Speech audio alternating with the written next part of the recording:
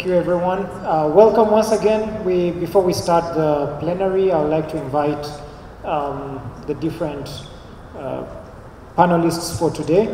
I would start with Colonel Francis Ngabo, who is the CEO of the Rwanda Space Agency. Rwanda Space Agency has been known for establishing a national geospatial hub where they help all policymakers to deliver insights directly. There's Dr. Tidiane Ouattara from the African Union Commission, who has been pivotal in setting up all the groundwork for an African space agency. Mr. Fabrice from Airbus, who will be helping us understand a little bit more about their One Atlas platform and all the geospatial work that they have done. And last but not least, Dr. Benjamin Koetz, who is from the European Space Agency, as you're all familiar with the Copernicus program, which has helped, democratize Earth observation to the rest of the world. Later on, we will also be having a video from Mrs. PAPANTONIou. I hope I got that right, from the European Commission, who will be giving us a 5-minute video speech. Without further ado, I'd like to invite Colonel Francis, who will get us started, and then after that we hope to have a Q&A. Just to let you know, after this we will have the Q&A, we will have lunch, and after the lunch session, for those that are interested or who will be participating in the hackathon. Yeah, it's a privilege for us to be here with you and to be part of this very important event. It's a pleasure indeed for us to contribute during this conference that aims to promote the use of space and geospatial technologies for Africa's sustainable development. Over the recent decades, there has been a recognition of the economic potential and the extent to which space-based services can support national development agenda. It is in this perspective that the government of Rwanda has established the Rwanda Space Agency 2 years ago with the mandate to spearhead the development of the Rwanda space sector. And Rwanda's space and remote sensing program under the Rwanda Space Agency was developed with the idea of applying space technologies for the benefit of priority sectors of our economy and socio-economic development of our countries. So the program involves mainly a development of three principal capabilities. Number one, we use data obtained from different various applications on ground. And here I can highlight that we're using a lot of images, satellite images from partners like the Copernicus program, Landsat, Sentinel, and other partners who are providing space imageries. And secondly, we also establish and operate ground stations for spacecraft control, data transfer with data processing archival. Here, I want to emphasize that in Rwanda, we are in the process of building a teleport which will be used to host different ground station antennas, and we hope that with this will help us to be able to receive data from different satellites and be able to distribute them or use them locally. And thirdly, we are planning to design, build our own space assets. In this decade, in this era, we believe that space has been opened, and it has been easier for new entrants like developing countries to be also an actor into the global space ecosystem. Ladies and gentlemen, as you are all aware, data from remote sensing satellites are used for various applications. At RSA, we are working towards developing models that will be answering priority needs in agriculture, disaster management, weather monitoring, and urban planning. More use cases will be developed at Rwanda Space Agency as we are forging skills and we are developing partnership with academia, private sectors, in order to develop the overall space sector in Rwanda. And our aim is to become a one-stop center that will enable the growth of startups in remote sensing. And in this, we welcome the partnership we have with academia and private sector.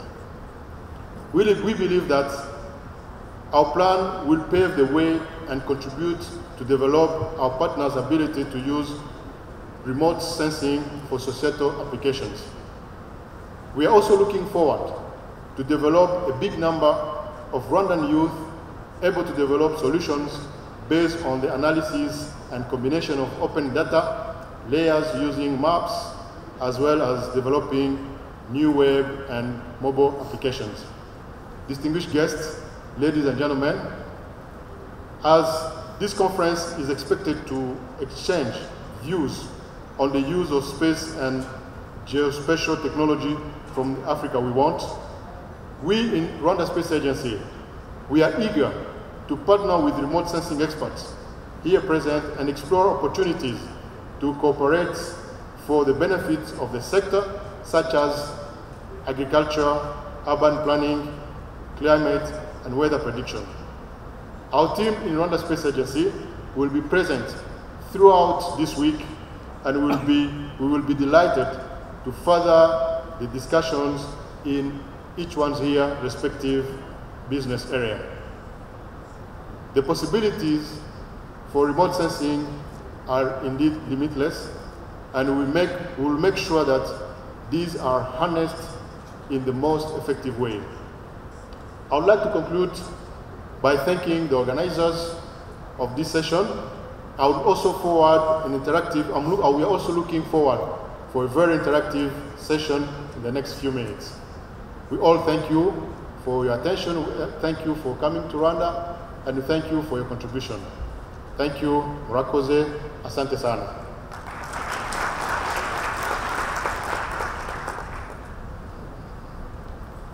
At 5-meter resolution. Today, with PLAYA-NEO, we can monitor the same site several times a day at 30 centimeters. What a journey and a great asset for our industry. Airbus has a large constellation of satellite, radar, and optical. And we all know that it's not a one-size-fits-all matter. First, Airbus' approach has always been to offer multi-sensor, multi-resolution, and multi-source data. We hence benefit from a comprehensive constellation of 17 Earth observation satellites, 14 optical satellites ranging from 22 meters to 30 centimeters with PLAYA-NEO now, and 4 radar satellites ranging from 40 meters to 25 centimeter resolution. As we speak, all our satellites in orbit are observing the Earth and assisting our customers in their decision-making process. We've been delivering valuable data for more than 35 years, providing Earth observation products and systems and services to a various range of trust customers and partners worldwide, and so within many different industries. 2021 was an exciting year. We launched our first 2 PLAYA-NEO satellites, now fully operational. PLAYA-NEO is our new very high resolution constellation at 30 centimeters. It all started on April 28, 2021, with the successful launch of PLAYA-NEO 3 from Kourou on a Vega launcher. The second one, PLAYA-NEO 4, was successfully launched on August 16, 2021, also from Kourou on a Vega launcher. PLAYA-NEO satellites have been entirely self-funded, designed, manufactured by Airbus. They are smaller, lighter, more agile, accurate, and reactive than the competition. And they are the first of their class whose capacity are fully commercially available to you. PLAYA-NEO 3 and 4 are now delivering their images at full capacity. The resources of the satellite are 100% commercially available and ensuring 30 centimeter resolution data supply for at least the next 12 years.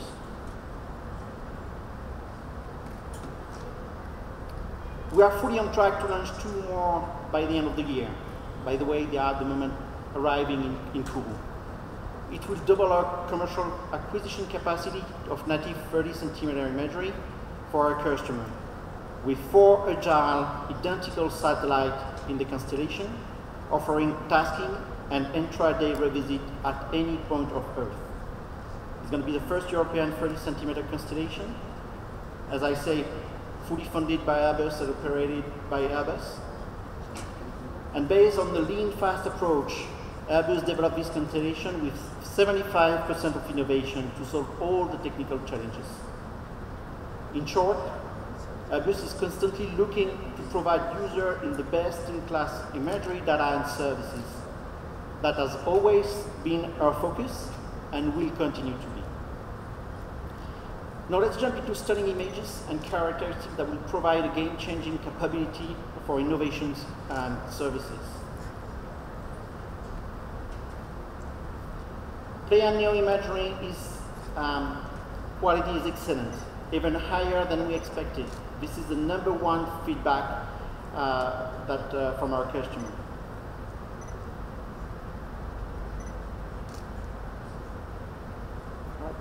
Here you can see a Neo image on Sydney Airport, and you can clearly see the line of the taxiway, the vehicles, and the car parks. Neo is best in class when it comes to native location accuracy. With under 3.5 meters, it's a unique commercial feature. With the Neo constellation, you can get an image where and when needed, covering the entire globe, even at extreme latitude. You know that every day a Neo will fly over your AOI at least twice a day, and according to the latitude, up to 4. Neo satellites are tasked at each orbit, thanks to the 2 polar stations, so every 45 minutes at the moment. It accommodates evolving tasking plan and provides extreme reactivity. When it comes to coverage capacity, Neo can acquire up to 2 million square kilometers at 30 centimeters every single day. It's a world first. To enable a new application in the field of maritime and vegetation, we have included 2 new spectral bands to Neo, Red Edge and Deep Blue. Deep Blue has multiple purposes and allow new applications like better characterization of atmospheric factors, better de-hazing and retrieving information in dark shade area for better defense and intelligence applications. Coastal and aquatic mapping up to 35 meters deep, bathymetry, gaseology, waves and shark detection, plastic monitoring, and so on. Red Edge is primarily for vegetation application, more accurate crop development information for precision agriculture, leaf area index to qualify and quantify crop foliage development, chlorophyll content to assess crop nutrition and earth status, better monitoring of forest with tree replanting and deforestation, and even camouflage detection. To make Neo images even look better, we just launched this month Neo HD 15. It enhances the visual clarity of the image, making it easier to read and analyze existing information, only possible due to the very high quality of the native product. We are also launching,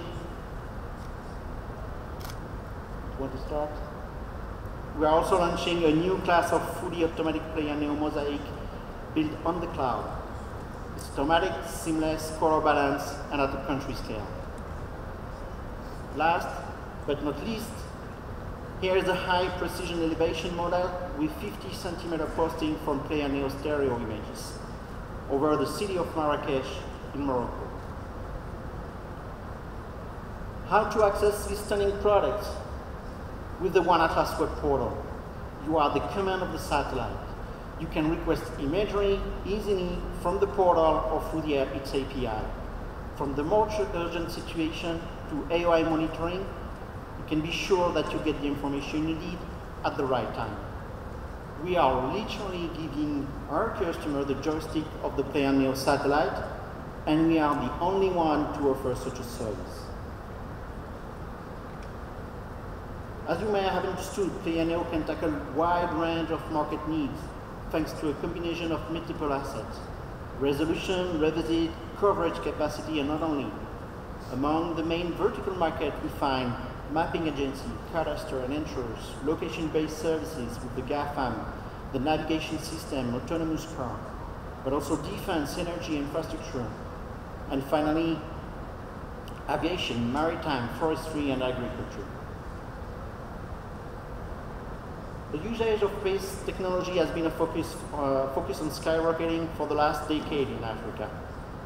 13 African countries launched 44 satellites.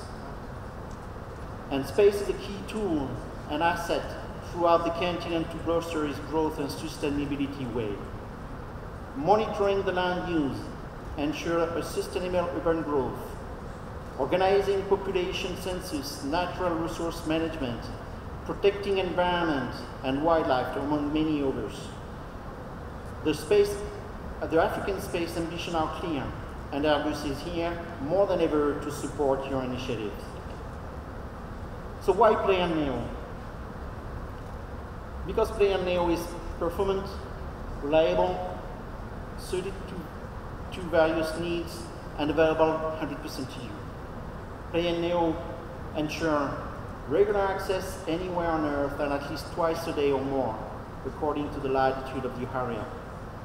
Because you always know that our satellite will be flying over UIY, placing your tailored testing request from your computer become very, very simple. And then it becomes straightforward to monitor an area as you get qualitative and comparable imagery. With Plenary, you can see the world at 30 centimeters. Now let me show you a stunning image of Kigali in HD5, as my colleague is switching to the images. And it's going to be available on the booth, so everyone, I invite you to come on the booth and take a look at that. You can scroll and navigate through the image. It's really very impressive. Thank you very much. Thank you, Fabrice, for showing us a bit more about all the capabilities of Plenary. Next, we would like to hear from Dr. Benjamin Koetz from the European Space Agency. Thank you.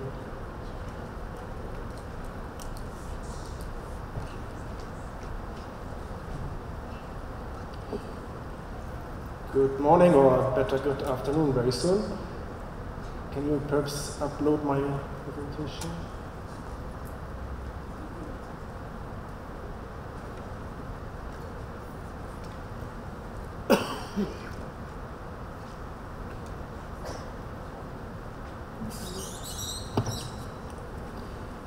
Okay, thank you, and thank you for the invitation to speak here.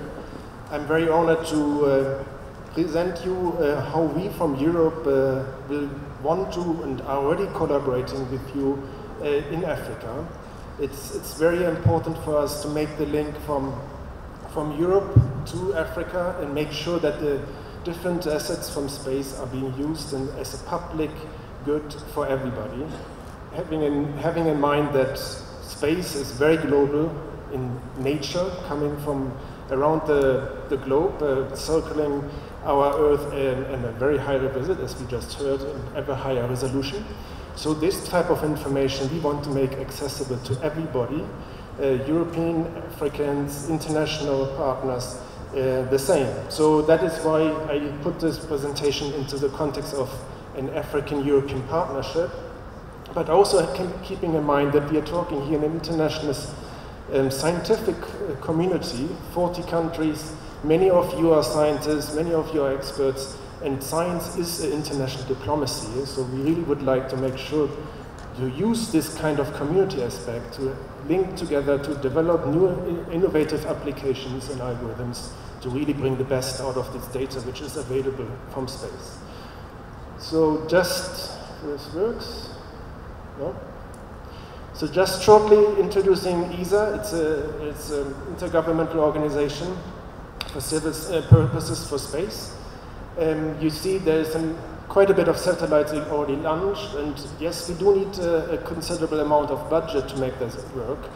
That is why ESA consists out of 22 different member states in Europe, because we need to share the risk, share the burden to investment in space. That is something which I think is, well, it's the basis of why ESA exists. And I think I heard that the African Space Agency is now coming up online, and I think that is also something which African Space Agency with then 50 plus member states will be having a very interesting role to play to make sure that space is being available in Africa. So we are really excited to hear that we're getting very soon a sister in Africa, and we're looking forward to collaborate here with the African Space Agency as we have done with you already.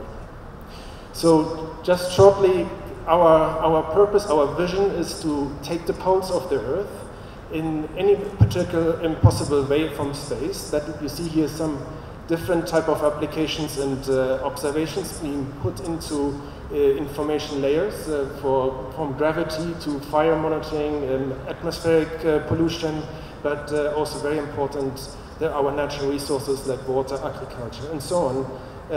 That having in mind, this is global, as I said, but also very important. Africa, you see very much in the center here of all these globes.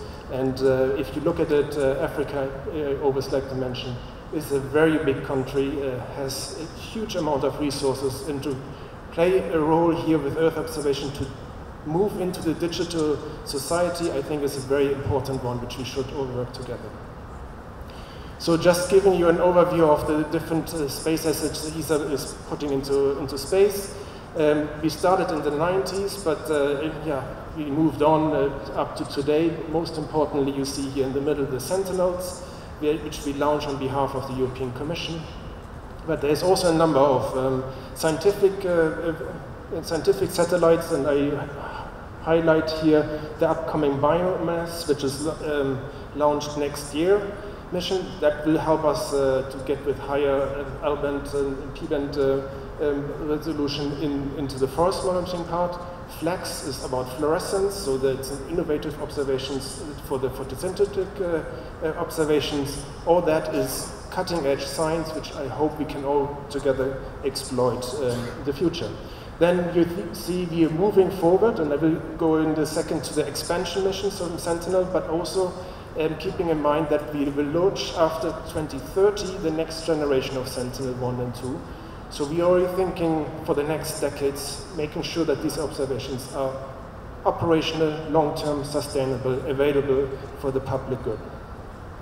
So just a reminder, I know you know Sentinels, which are already running, and we know from GMS in Africa it's very much used. So Sentinel-1, 2, and 3, they're fully operational, but 4 and 5 in the atmospheric part as well. All in good health, but the Sentinel-1, we lost Sentinel-1B in December, and we tried to recover it. It will be not recoverable, but since it's an operational program, Sentinel-1C has been already built, and we will launch it in the second quarter of next year, making sure that there is operational continuity.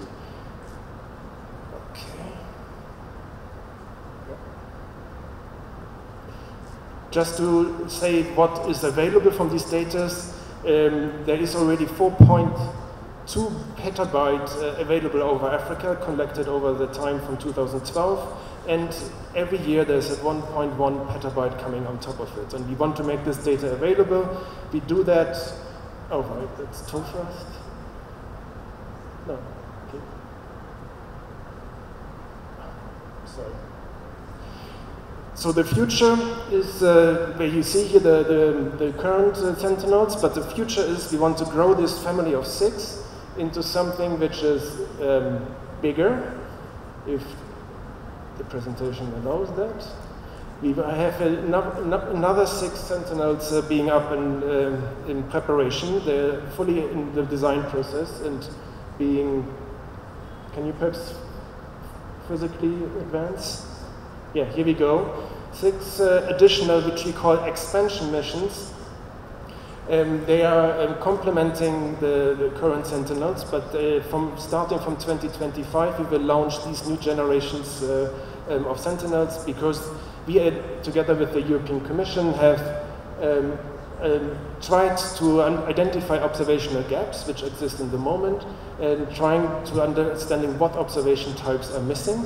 So here you see 6 of them. One of them, it's very much about the emission of climate change gas house emissions. So these is about climate change. We had the observational gap there, but also about agriculture. The LSTM will provide 50-meter thermal observation every 2 days. Hyperspectral will give you also information about agriculture and forestry, biodiversity. And then Rose-L and as well CHIMER, they're very much about giving you soil moisture, but also forestry with an L-band observation. So all these observations will come up online within the next 5-6 years. I really hope that is something which is very fruitful for the scientific context we are talking here. So making sure that this data is all available to African institutions and scientists, we have been working together with the European Commission, the African Union Commission, to ensure that these data will be delivered to regional centers. So there is an agreement in place signed by the African Union Commission and the European Commission that these can be hosted and redisseminated across the continent. And we are looking into these 6 different organizations, but also others, to make sure that they can receive, host, own this type of data and redisseminate it. So that is one way of disseminating data, and we had just a discussion 2 weeks ago online with the community, and one thing was also very visible. The cloud computing part is very important, and yes, we have done the online access to everybody since some years, but we are also trying to use the type of cloud computing capabilities with what we call the DSs. They have been very useful and to move into this area, but we now gonna go into a new type of data service which will give us the next 10 years continuity. I keep on clicking, but nothing happens. So we have 10 years of continuity here, also making sure that this type of data will be available over APIs, over the right Jupyter notebooks, to be available on the cloud for computing. And so that you can bring your algorithms to the data. Right, I'm trying to speed up. So making sure that these data sets are actually not only be available and accessible in a technical way, but also be useful in terms of providing information layers. We have a number of programs, starting from the Climate Change Initiative, where we bring essential climate variables into play, into life, but then also working with the EU-Africa initiative, which is building on the Tiger initiative, which have been working with you over the last few decades, into a new way of working together, and Zoltan Zaltori will give you a deep dive into that, and tomorrow is the keynote. That is really about research, but then we also have a Global Development Assistant program where we work with international finance institutions in the client countries here in Africa to make sure that this comes also into operations, and that is something which is like kind of mainstreaming this information. I mentioned the EU-Africa initiative, and you will get the details tomorrow, but just to make sure that there is, can you please keep on clicking twice? That there is activities ongoing, working together with African research institutions. There was already a call with tandem partnering European and African scientists together. There is one open to currently, and I encourage them to talk to Zoltan. Perhaps you raise your hand so everybody sees you, to really make sure that you can also respond to that one. But tomorrow you will get more details. So then the Global Development Assistant one, you see we work over 8 different sectors. We have been doing that already in a different program over the last 10 years. So there is already 35 projects in African countries, 30 African countries available, working with the African Development Bank, but also the World Bank, IFAD, and the Global Environment Fund. Making sure that there is money which is in the development sector being aligned to make sure capacity building is there and skill transfer is done. So I will jump over that. It's a number of innovative application parts based on Sentinel-1 and Sentinel-2, having a 10-meter land cover part. Can you keep on clicking? So also for the marine sector, and if you come up with the next one, urban environment expansion, and finally some irrigation application. So all that we want to do in collaboration with streamers in Africa, and if you just keep on clicking 5 times, you will see that there is a number of different ways how we work together. We launch research calls, we have trainings together, we make the data access available, as we already alluded to, and there's a number of trainings. We support the hackathon, which is starting this afternoon together with the African Union Commission, and you would see a lot of nice images and happy faces behind me if the technology would work. That is about you. It's about involving people in the right manner and in a collaborative spirit. My last slide, and then I'm done. It's really about, if there's one more click, it's about how to bring this further between Europe and Africa. There has been last year a manifesto. It was a meeting bringing all together institutional players in Portugal. There is a manifesto with a roadmap already in play. There was an African-European Summit in February this year, and there is a lot of political clout and initiative going, which will help us to move forward together. And if you keep on clicking, there is this type of initiatives which we hope we can make use of to bring us all in a better way working together. And with that, I would conclude, and I apologize for the technical hiccups. Thank you. Thank you so much, Dr. Benjamin from the European Space Agency. It would be good segue now to also learn more about GMS in Africa, and who better placed than the man who's been preparing the African Union for an African Space Agency. Dr. Tidiane, the floor is yours.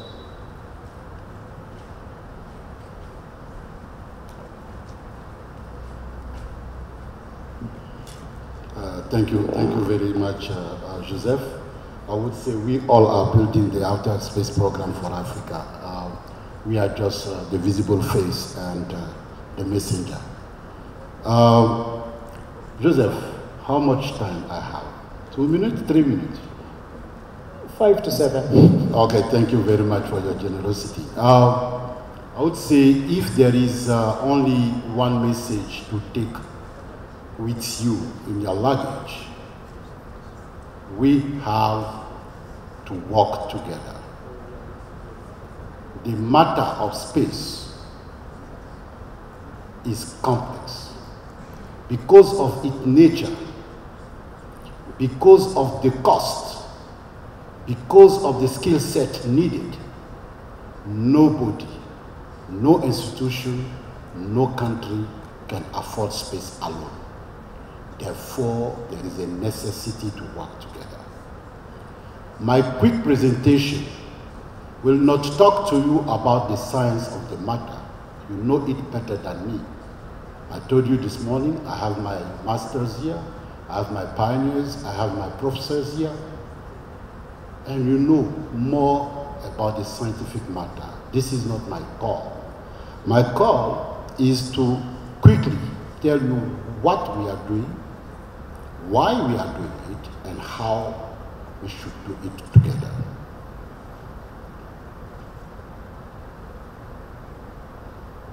Can someone help there, please? My title, some people think that this title it is to provoke. No. We just are telling you the truth. Africa is the new El Dorado for the space business. I want to challenge anybody to tell me the contrary. My reasons are very simple and factual. It is the second biggest continent in the world. Our natural resources, be on land and in the oceans and waters, are numerous. We need to control them. We need to exploit them efficiently. Secondly, The population of Africa is more than 1 billion inhabitants. We are biggest or among the biggest consumers of the space product and services. Let's move from the consumer role to the actor role. And we are capable and we should do it. And in doing it,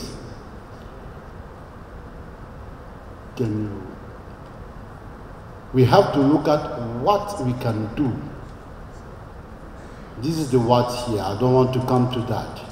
We talk about climate change, food securities. These are the priorities of Africans.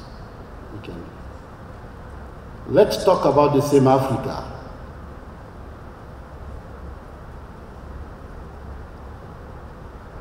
This is the Africa, factual Africa I'm talking about. It is a huge continent. All is to be done from the scratch. Please. These are the African pillars, socio-economic development pillars. And with these pillars, we have some challenges. As I said, these pillars are interlinked, connected. Not only one government can do it. You see, all these things, we have to handle them together. Not only from our own country perspectives, but also for the regional and continental perspectives. When we talk about space, after several years in being this business, I will tell you we are just providing two things. We are providing the data and we are providing information. End of story. All the activities are to get there. Let's talk about the ground segment. Those who are engineers working on that. It is to provide what? Tools to measure and to provide data and information. The space segment, we've been talking about satellites. What the satellites are doing, it is the same thing. And you have in the middle what we call downstream segment, where we provide services. All that to allow decision makers to develop policies, to develop regulatory tools, etc. Secondly, to allow development agencies or decision makers to build infrastructure. And the last one, to assure our security. Space is right away in the middle. Alors, le capital humain africain est une valeur sûre, c'est une opportunité pour nous à saisir. On a 60% de la population qui est très jeune. Cette population doit être formée. Et cette population, en la formant, cette jeunesse va prendre le futur, le devenir de notre continent dans le domaine spatial. Nous avons un marché incroyable. Et vous allez le voir dans d'autres slides. Alors, le paysage. Il y a à boire et à manger pour tout le monde. Je peux vous dire que l'Afrique est remplie d'acteurs dans le domaine de l'observation de la Terre. Mais est-ce que nous nous parlons comme il se doit? Est-ce que nous utilisons nos ressources de façon à harmoniser la gestion et l'utilisation de ces ressources? La réponse est non. Nous devons encore une fois travailler ensemble. I'm running after the time given to me. Ça, c'est important. Vous voyez, nous avons plus de 300 et quelques milliards de dollars engrangés par l'espace. Mais vous allez voir que l'Afrique, nous parlons de 7 milliards, et dans les 7 milliards, l'observation de la Terre est presque invisible. C'est autour de 1%, 1,40. Si nous ajoutons les satellites de l'observation, nous sommes à 2%. Au lieu d'être découragé, c'est une opportunité, une immense opportunité qui s'offre aux chercheurs et aux utilisateurs. Challenges, I don't want to talk about the connectivity, we all know that, the skill set are underlying that. Let's move on, please. You see, we have to seize the opportunity. We have several available technologies strengthening and empowering us. Let's seize that opportunity to do our space business or EO business. The Pan-African effort, quickly, we already had a space policy and strategy since 2016. We are implementing it. Two key achievements: the establishment of the African Space Agency. It is a reality, as I told you this morning, young people, even young professionals, be ready. The recruitment, it is your recruitment. Make sure to come and take your place and build this Africa. The second one, I don't want to talk about that because you all know that the space policy and strategy and the African Space Agency's role will be to coordinate the space matters on the continent, to create a kind of regulatory framework from a country to another country. Sometimes the data sharing policy even doesn't exist, or where it exists, it can be conflictual. We have a lot of satellites in this space. We are not participating in the space debris discussions, space traffic discussions, all these regulatory issues. We have to be there as a continent. 55 countries we are talking about, all happening above our heads. We are not part of the discussion. This is not fair, but nobody will bring us there. It's up to us to move there, to take our place. The African Space Agency, I'll talk about that, please. Can you move on? The Pan-African Space Science Institute. We have to finalize it. It will be in South Africa, but it is just one component in the landscape of the schools of education, academia institutions. This one will not resolve at all the problems, but it is just a signal to say that as Africa, we are interested in empowering our kids. We made several studies, several cooperations are undergoing, but one important one is GMS in Africa, Global Monitoring for Environment, the only and unique program at the continental level bringing together North Africa and Sub-Saharan Africa, working together in using Earth observation for sustainable development. And it is a reality. Please. Once again, thanks to the European Union through the European Commission, we succeeded in having the phase one of the program. I gave you some numbers, more than 120 institutions. I gave you some numbers about the people trained. I gave you some numbers. I will say 5,000. We have a digital learning, a distance learning platform created. There are many, many achievements. And the second phase has started in January until 2025. We'll be there. Please. The principle of GMS is simple. All start with the end users. You scientists, you are there to support the end users. You scientists, you are there to listen to the end users. Therefore, all start with the end users, all end with the end users. They are from the beginning. You have to start from the scratch, thinking of them, about their need and how you can address their need. But you cannot do that in a traditional way. We have to do that together. It is a common journey. These are the numbers I quoted. Please. If you look at the services we developed, we have 17 applications on natural resources and 94 African institutions were involved. Please. 15 applications on marine.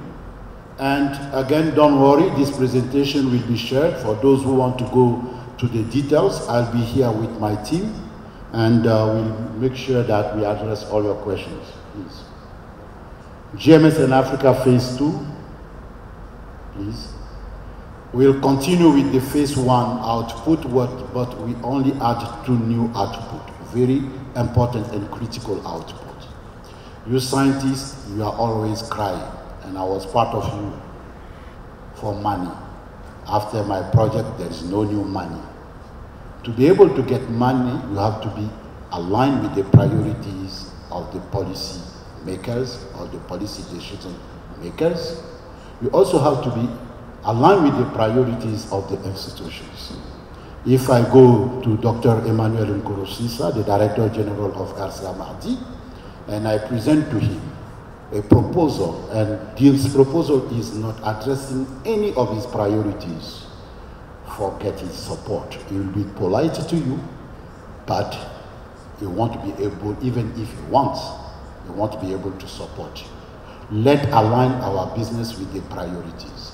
This is why there is one put, policy and institutional framework. Whatever you do should be aligned with the priorities. The second output, if you allow me, Joseph, is the synergy. Collaboration, collaboration, collaboration. Let's pull back a little bit. Let's look at out of the box. When I have $2 to do wetland, should I start doing wetland knowing that around me I have several other institutions working on wetlands? Let's approach them. Let's work together. Let's strategize together. Let's think together, and you'll see that my $2 or your $2 will be more than efficient for what you want to do. Once again, let's work together from the beginning to the end. That is the key message.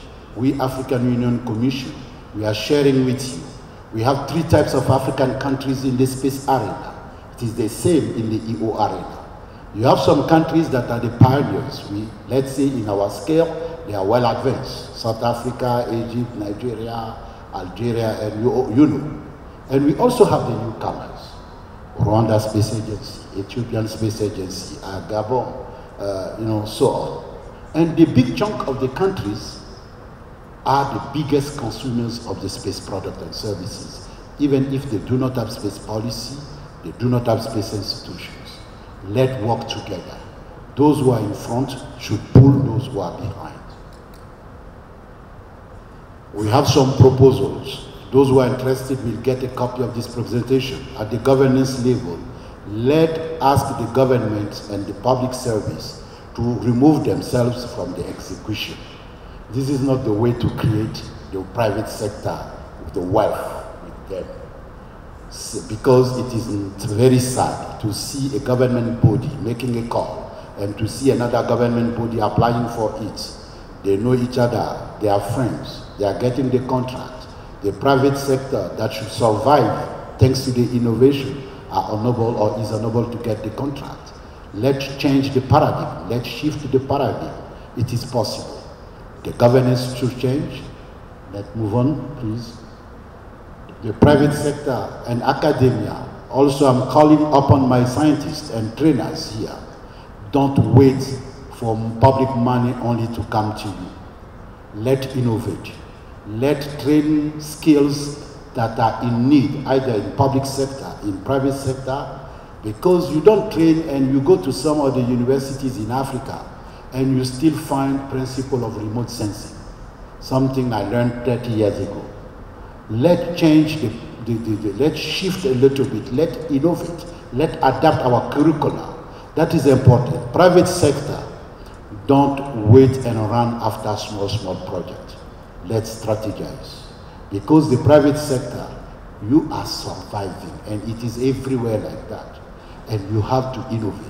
If you propose the same thing the public sector is doing, there is a chance you don't get the contract. Come with innovative solutions. In conclusion, once again, let's work on all the segments of Earth observation. Those who are telling you that Africa is not ready, don't listen to that music. It is another era. It is coming from the 21st century. The 22nd century are for Africa. I'm challenging each of you to say that we have to invest in the infrastructure. We also have to invest in the services. In between, we have to invest in the capital, human capital. Again, this is the only way for Africa to find its way. With the support from others, they have to accompany us. Please, don't quote me wrong. We need international collaboration. It is a necessity. But we Africans, we have to be in the driver's seat. That is our message to all of us. Let's work together for a better future for Africa. Thank you very much. Thank you so much, Dr. Tidiane. We will be having a very quick video presentation from the Mrs. 𝗜puis𝗵𝗵𝗃𝗏 from the European Commission. But as it loads, just a reminder regarding the hackathon that after lunch, those that are going to the hackathon at the Carnegie Mellon University, we will be having transportation right outside. And the hashtag for those using social media is 2022 RC.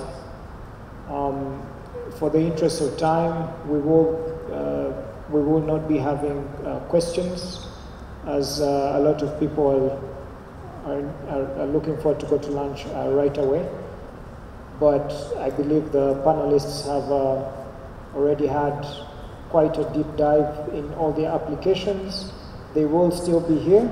If anyone is interested to meet with them and have any specific questions to them or their institutions, feel free to reach out to them. We're ready for the video?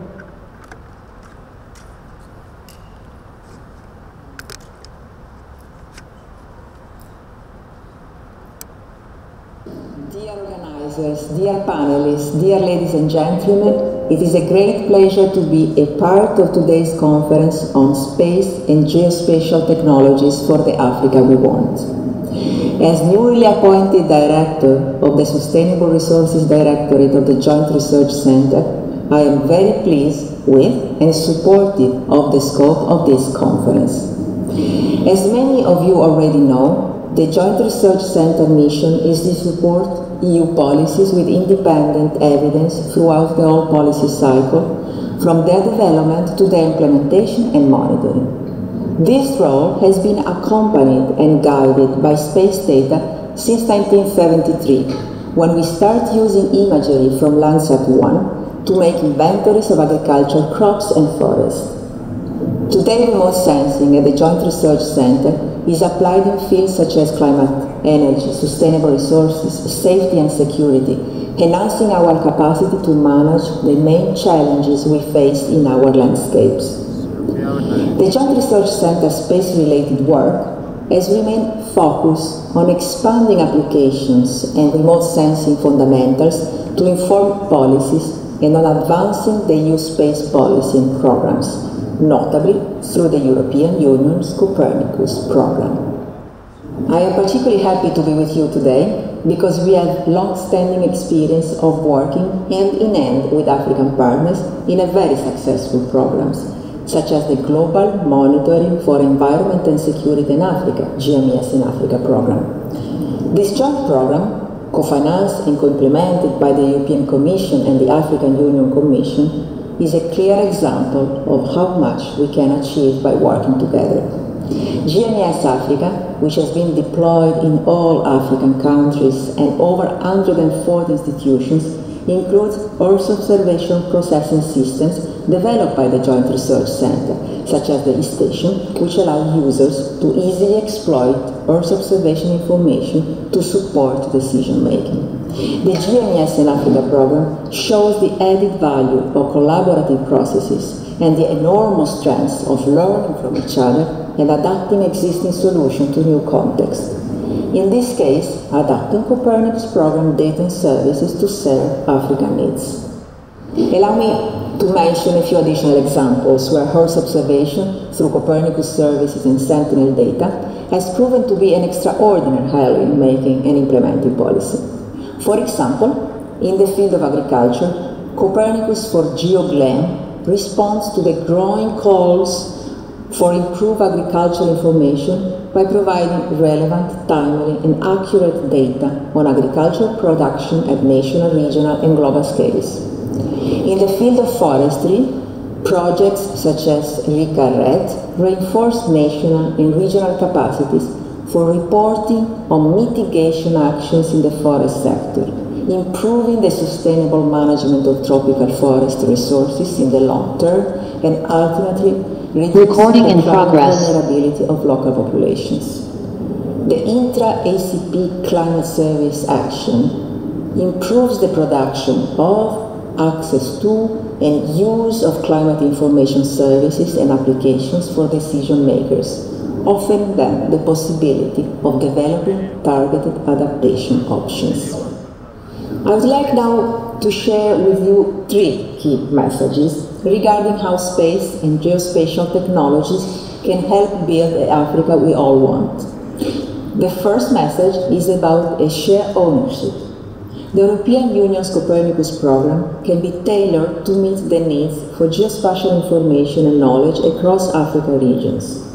It is important that this is done through a co-design process in which our African partners lead both the definition of priorities and design of tailored services.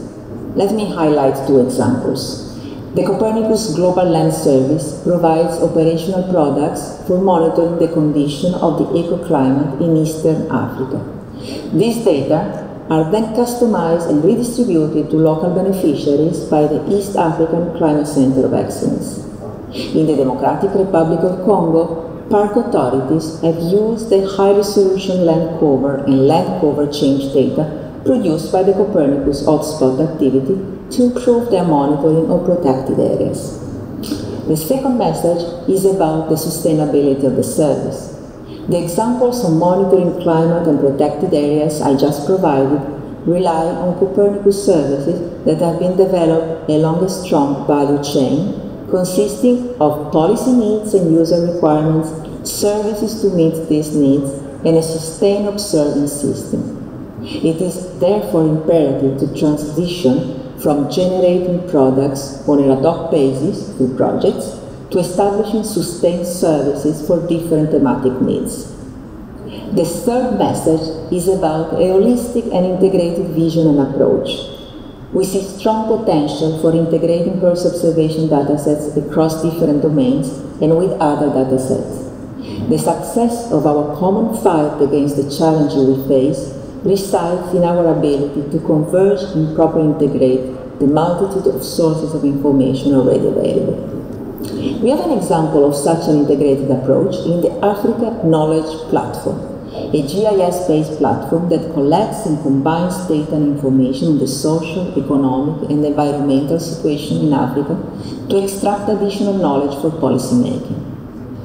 The Africa Knowledge Platform offers us an additional opportunity to work together to reach a shared understanding about policy needs and priorities, connecting the dots across economic sectors, scientific disciplines, policies, geographic borders, and geographic scales, and promoting sustainable development of Africa, Europe, and the world. I invite you to visit the platform and co-develop it with us. Only by joining forces, as we do here today, we will be able to transform our planet into a more sustainable home for all of us. I conclude now wishing you a very successful event and express the wish to meet all of you physically as soon as possible on the next opportunity.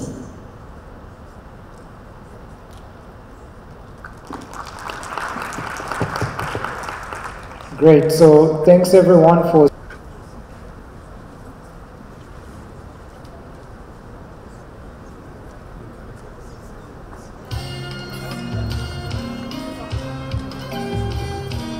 moderate this afternoon session.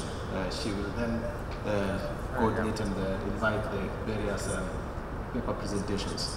Thank you so much, and a round of applause. All protocols observed.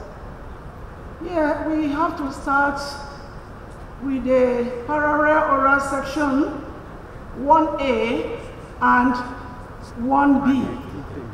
Actually, we're supposed to have up to 6 papers here, but based on what we have at hand, I will call the ones that are available to come over here so that we will hear what they have for us. The first person we have here will be discussing about remote sensing practice and thought for sustainable development, the case based on the professional master's thesis in geomatic planning and resource management of the University of 𝗔𝗔𝗥𝗦𝗘 in Cameroon by Michael to showrunner. Please, could the person come out here to have a seat? Satellite image by Tharcille et al. Please, if the group of persons are here, they should come out in front. Another group we have here, we'll be talking about Earth observation for sustainable urbanization in Africa by 𝗔𝗔𝗥𝗦𝗘. Please, could you come up here? Without wasting much of your time, I think that is the persons we have here to discuss based on our theme, which is remote sensing for natural resource management, as well as geospatial information for smart society development. But meanwhile, before they come to start their work or their presentation, I would like to tell us a little about what we're here for and what their theme is all about.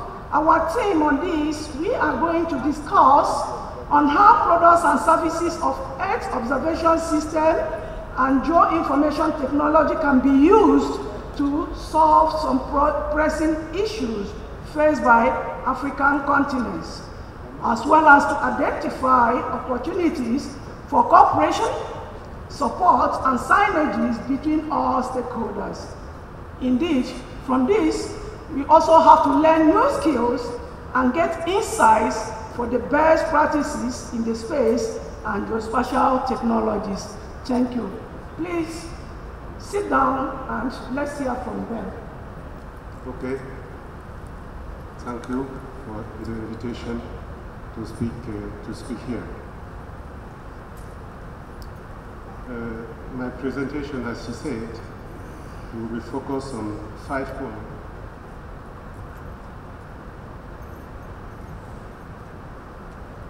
As far as the introduction is concerned, we can say that devoting a reflection to remote sensing of development constitutes the last stage of scientific theology whose ambition is to identify the ecological foundation of the practice of the subdiscipline of geography informatics, so-called geomatics. Questions facing the persistent climate and security crisis: how can so-called developed remote sensing help state and community in the quest of effective response to the survival and securing of territory, the assurance of the management of flow to face the challenge of development? The next question: what about the radar satellite images?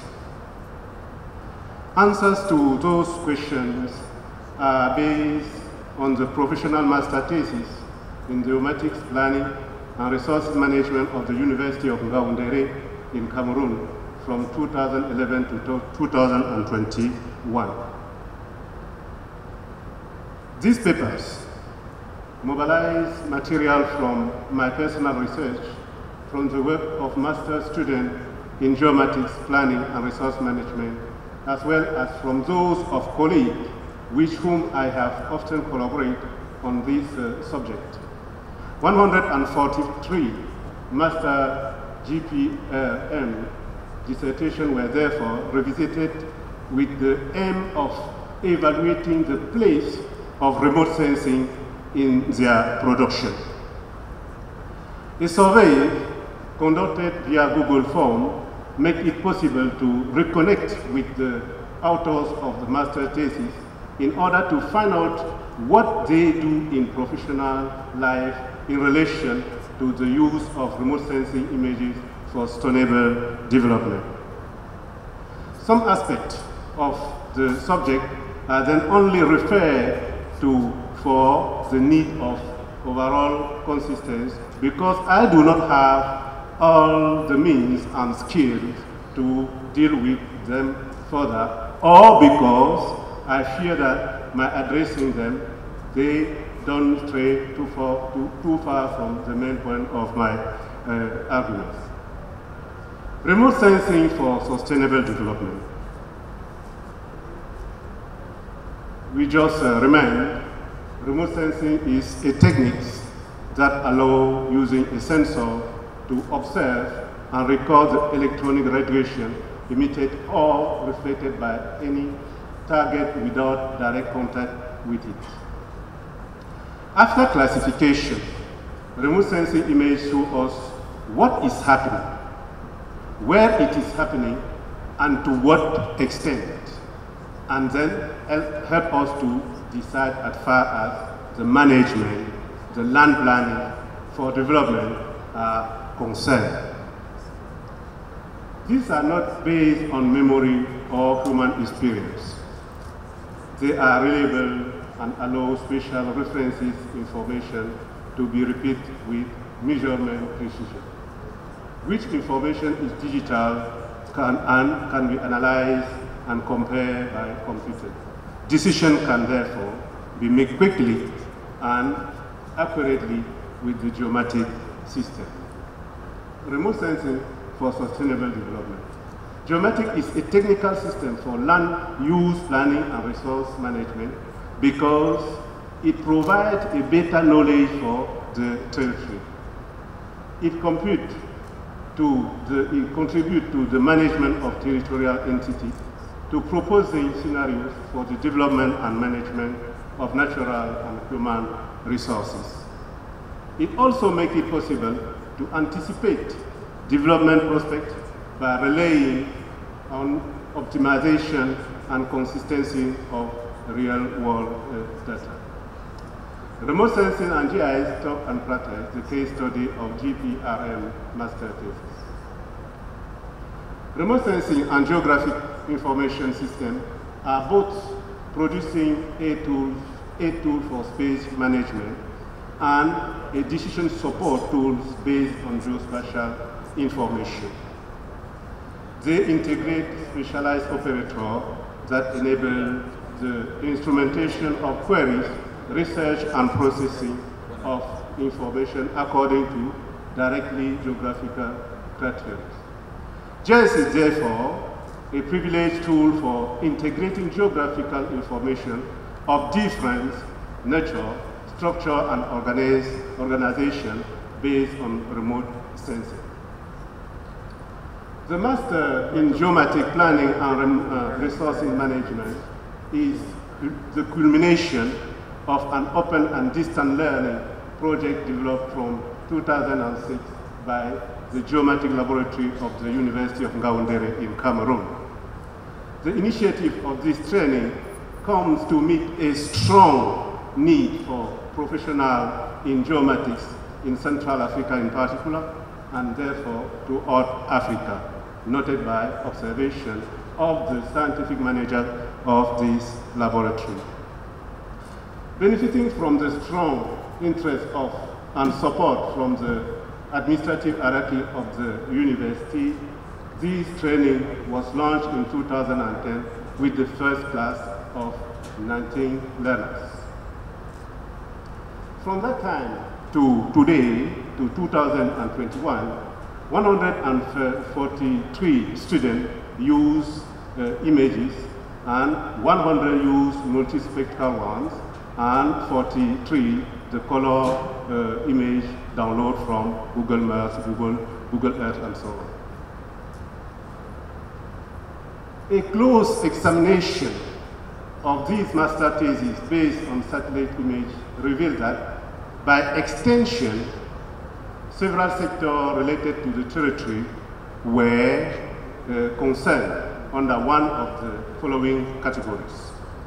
First, the planning, the development of rural territory, urban planning and development, protection and development of the environment, road network and land transport, agriculture and livestock, mining and logging areas.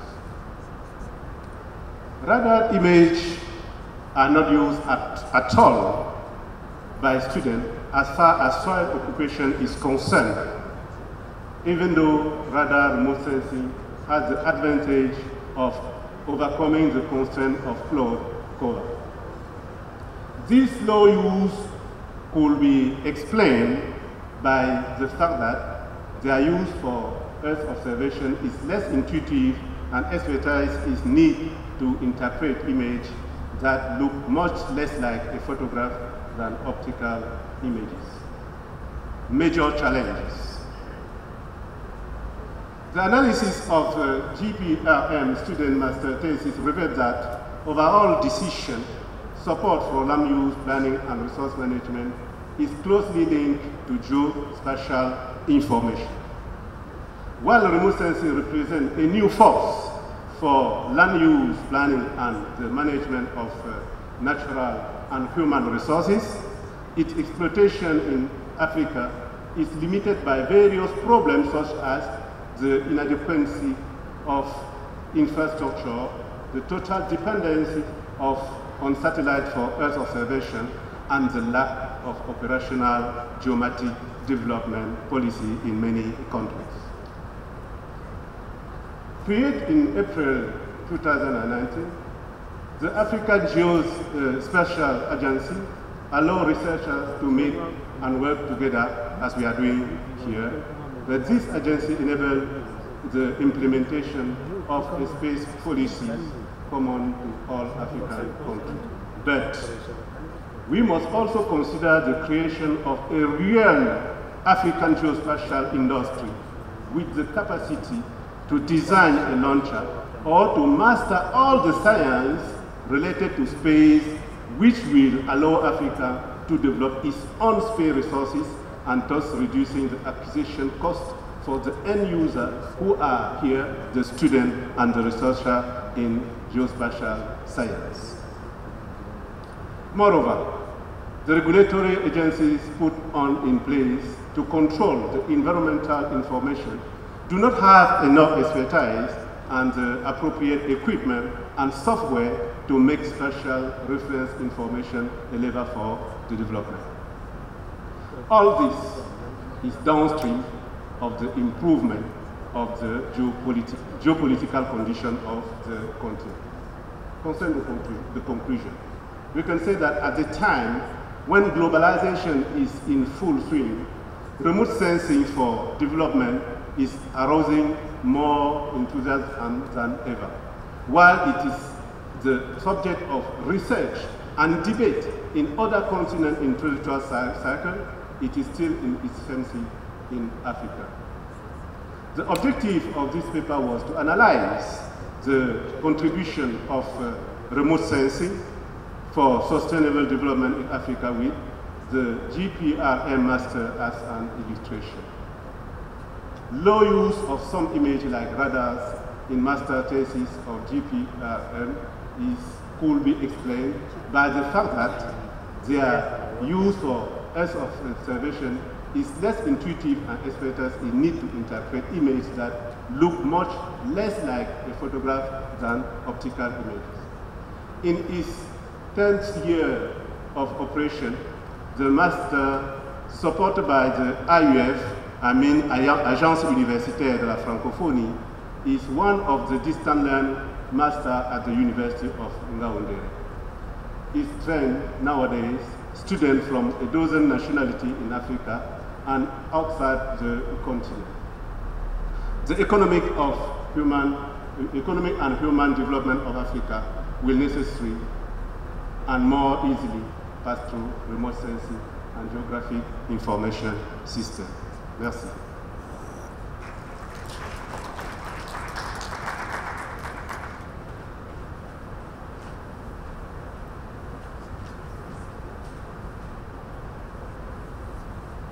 Please, let's give a very good round of applause for him because it's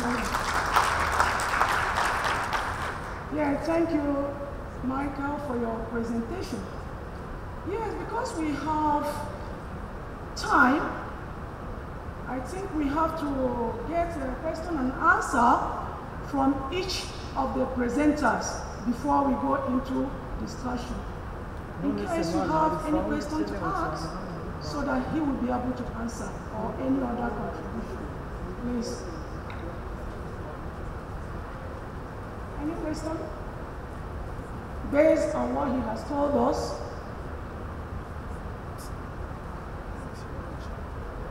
because he was able to discuss about the challenges, talking about remote sensing.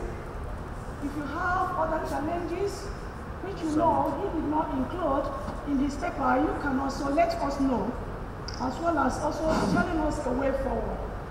You can also give us more contribution on remote sensing, which he did not also mention. Thank you. Bonjour madame, je vais poser ma question en français.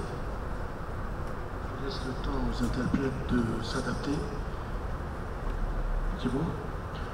Oui, j'ai écouté avec beaucoup d'attention la conférence d'autres collègues camerounais. Elle a donné des statistiques sur l'utilisation des produits satellitaires par la communauté africaine. J'aimerais bien savoir, est-ce qu'il y a des statistiques sur l'utilisation des produits spatiaux et les publications scientifiques dans des revues à fort impact factor? Je m'explique. Est-ce que les produits satellitaires sont utilisés pour l'ingénierie, pour répondre à des questions du quotidien, ou bien pour des études scientifiques un peu plus poussées? Parce que ce matin, la collègue de la Commission européenne a parlé des produits Copernicus, qui sont très fiables. Est-ce qu'il y a, par exemple, des statistiques sur l'usage des produits Copernicus, qui sont des produits à haute résolution et pour les scientifiques? Voilà, merci.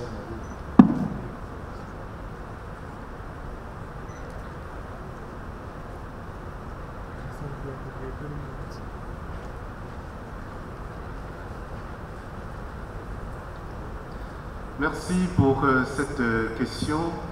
En réalité, nous avons exploité les mémoires des étudiants que nous avons formés en géomatique, aménagement et gestion des ressources. C'est un master qui fonctionne de façon hybride, c'est-à-dire en présentiel et à distance, à l'université de NGABO. Donc, pour ce qui est, n'est-ce pas, de publications scientifiques, il n'y a pas, nous ne nous sommes pas intéressés aux résultats, mais les étudiants sont encouragés à publier, n'est-ce pas, leurs résultats, et certains en ont déjà fait, mais pour l'instant, pour ce qui est, n'est-ce pas, de ce travail, nous n'avons pas regardé cet autre aspect. Mais toujours est-il dit que, comme je l'ai dit tout à l'heure, l'utilisation des images radar n'est pas vraiment fait par ces étudiants, et pourtant, c'est vraiment ce qu'on aurait dû utiliser surtout dans la partie Afrique tropicale en particulier. C'est ce qui nous a d'ailleurs permis d'inviter certains collègues, notamment Serge Razinov et Jean-Paul Rudan, à essayer de faire la promotion de ces images auprès de nos étudiants. Merci.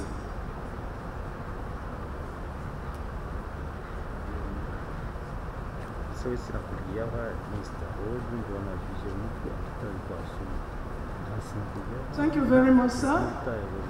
I hope the person is satisfied with the answer. You know, this is an international conference, and we can speak many languages as we can. So, if there is any other question, we are waiting.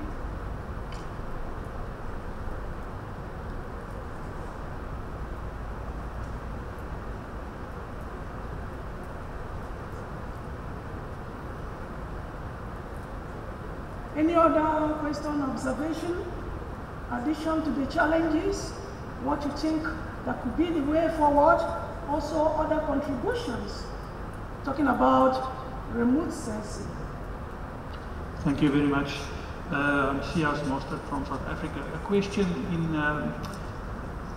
the need of time series data for academic research. So in other words, covering one season or a number of seasons over the same area. What are the kind of requirements for remote sensing data for time series analysis?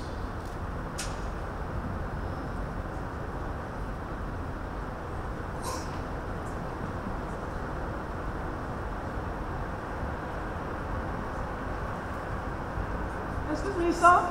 Excuse me, sorry. You didn't get your right. Please, can you repeat? Okay, so the paper was around remote sensing, training of remote sensing, and the challenges of remote sensing. Is that correct? So I'm asking about the data. What is the need for data that covers time series? In other words, over 10 years, or 20 years, or 30 years. Is that kind of data accessible? And if not, what are the outstanding elements? Yes, what we can say is that due to the cost of data, of remote sensing images, many students are not have access to data, to images, at least to free images, Landsat images like that. But those who are to be buy, they cannot really get access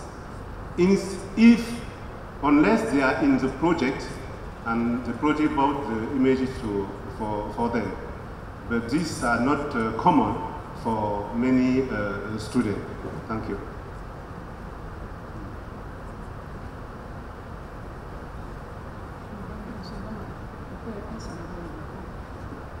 So thank you, sir. Please, do we have any other question? He is ready to answer. So we are waiting for another one. Thank you. My name is Evelyne, a student from Rand Survey, from Ines in Rand Survey. I have a question. You told us that remote sensing is there to help us in planning and management. And my question is that how we achieve sustainable development while we are still having the problems in the development of satellite images. Thank you. Yes. We are asking the same question.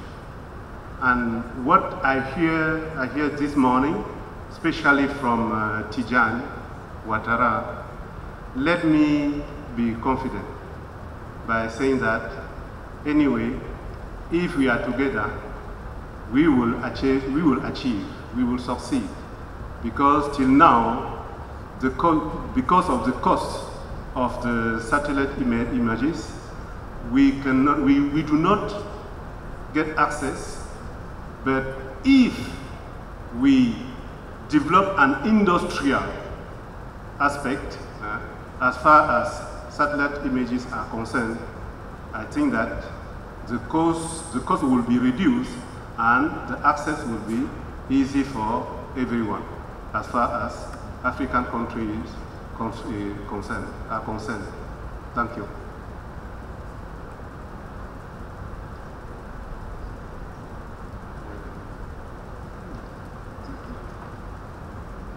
Before we go to the next presenter, in case you have any question, we are still here to answer that. Any other question? And I'll be talking about other observation for sustainable urbanization in Africa, with the case of 𝗔𝗥𝗦𝗘 in Ghana. Okay, if I go to the background, in sub-Saharan Africa, the population is increasing that much, and it has several impacts on the economy, environment, and land use dynamics on the continent. And of course, we need to control urbanization towards the African ones.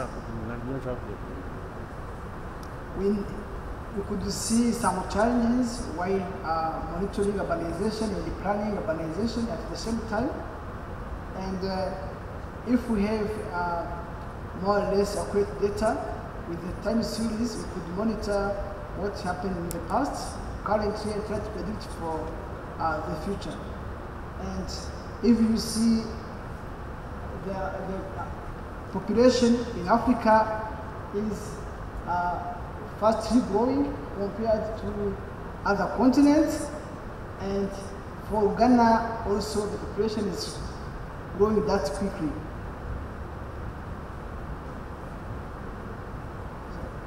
If we talk about Kumasi, this is the second largest city in Ghana, and it is like a node for the whole country, and people like to be there for easy mobility, and it has increased the concentration of the population in the area, and of course they have put pressure on other land uses in the country.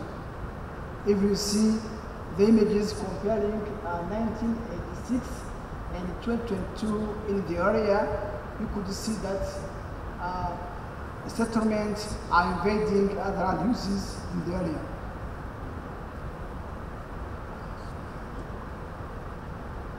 So, how did you try to monitor that rapid urbanization in Kumasi? First of all, we used data derived provided by Digital South Africa, and how the Africa access those data sets. Those data were Sentinel-2 imageries that Africa had already processed, going through all steps from cloud masking, geometric and radiometric collections, and trying to make a mosaic covering the whole continent, what you call annual geomat. And we have used those annual geomats, and which are crowd-free and so on, to compare the two times. That was 2017 and 2020, a period of more or less 4 years in Ghana. So we took those 2017, 2020, because we are using some data that we can say after 2016.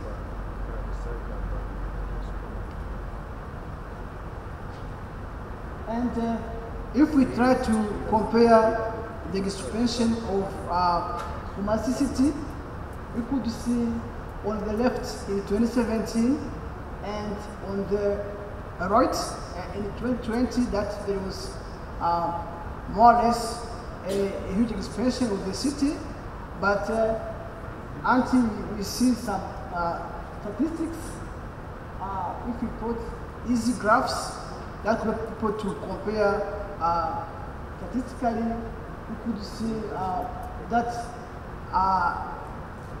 Kumasi city expanded from 445.7 square kilometer to 616 and above square kilometer. It's like an increase of 38%. And if we consider that between 2017 and 2020 we had more or less 4 years, that should be an increase of more or less around 10% over an annual increase of around 10%, and that should be the highest increase in the last decade. And this increase would always be the case unless some measures are taken. But someone could ask what are the areas that underwent urban expansion, which were areas that were urban before and were not affected, and also what areas which you could say urban decline, more or less related to some areas or related to people to some other land uses that should have the same frequency as urban.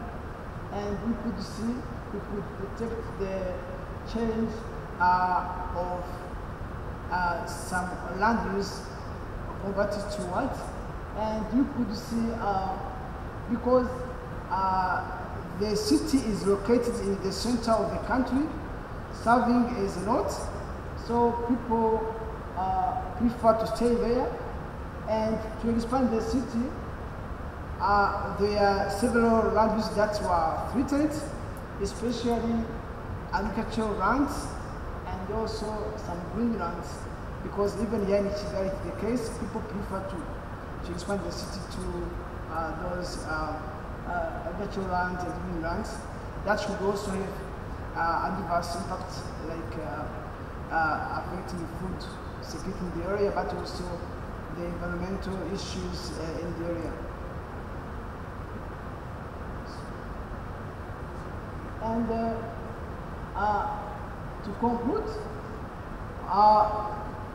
those annual geomaps were already processed, available on the Africa platforms, and through them we're able to monitor the spatial-temporal evolution of Kumasi city, showing an increase of about 38% over 4 years, that's between 2017 and 2020. And of course, the expansion means the population is increasing too, and there are needs not only for settlements but also for other infrastructure. They need to build roads, they need to build hospitals, schools, business centers, and so on. And of course, with related impact on other land use and land covers, but also some adverse environmental impact. And although this study it is still preliminary, it didn't explore what are the real or direct or indirect impact of this urbanization on other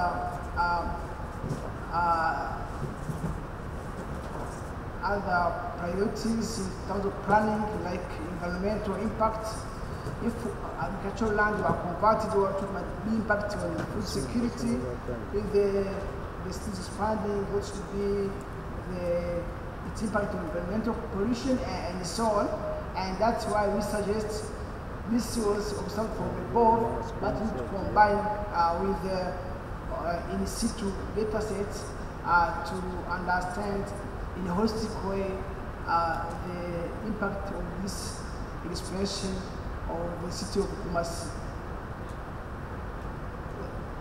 I think that this was part of my team. I mentioned 3 based in Africa, but also there are others behind the scene who have been working on product development, producing the geomaps we used, but also providing feedback on how to validate or to calibrate those produced geomaps and some related algorithms. Thank you.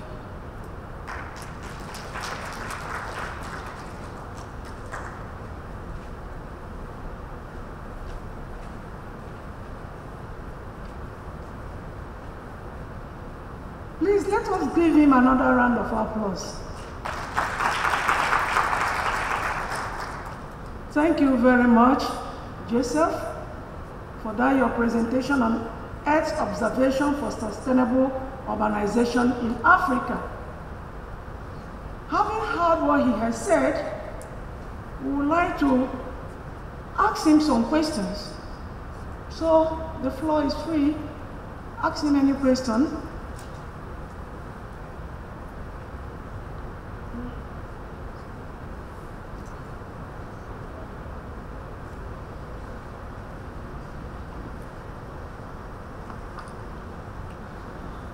Merci beaucoup, Madame la modératrice. En fait, j'ai pas de questions, j'essaie de comprendre. J'ai bien aimé la présentation. Et alors, j'ai vu que notre collègue utilise des images sans tunnel qui sont accessibles de Global Earth Observation. J'ai vu qu'il y a des résultats sur l'extension de la ville et l'impact sur les impacts négatifs sur l'environnement et tout ça. Mais je n'ai pas compris quel type de traitement a été fait. Est-ce qu'il s'agit d'images brutes ou des images traitées? Si c'est des images traitées, quel est le taux d'incertitude? Parce que moi, quand j'ai vu les taches rouges, il y a des taches qui sont plus grosses que d'autres. J'imagine qu'il y a Est-ce qu'il y a un software qui tout fait et qui fait des analyses, ou bien est-ce qu'il y a de l'intelligence humaine qui est là-dedans et qui est sujette à une erreur? Si cette erreur existe, il va falloir la quantifier. Merci beaucoup.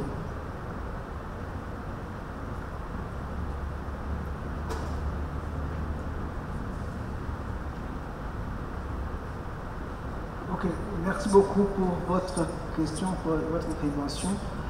D'abord, je fais partie de l'équipe qui travaille sur le développement de ces images, sur le traitement.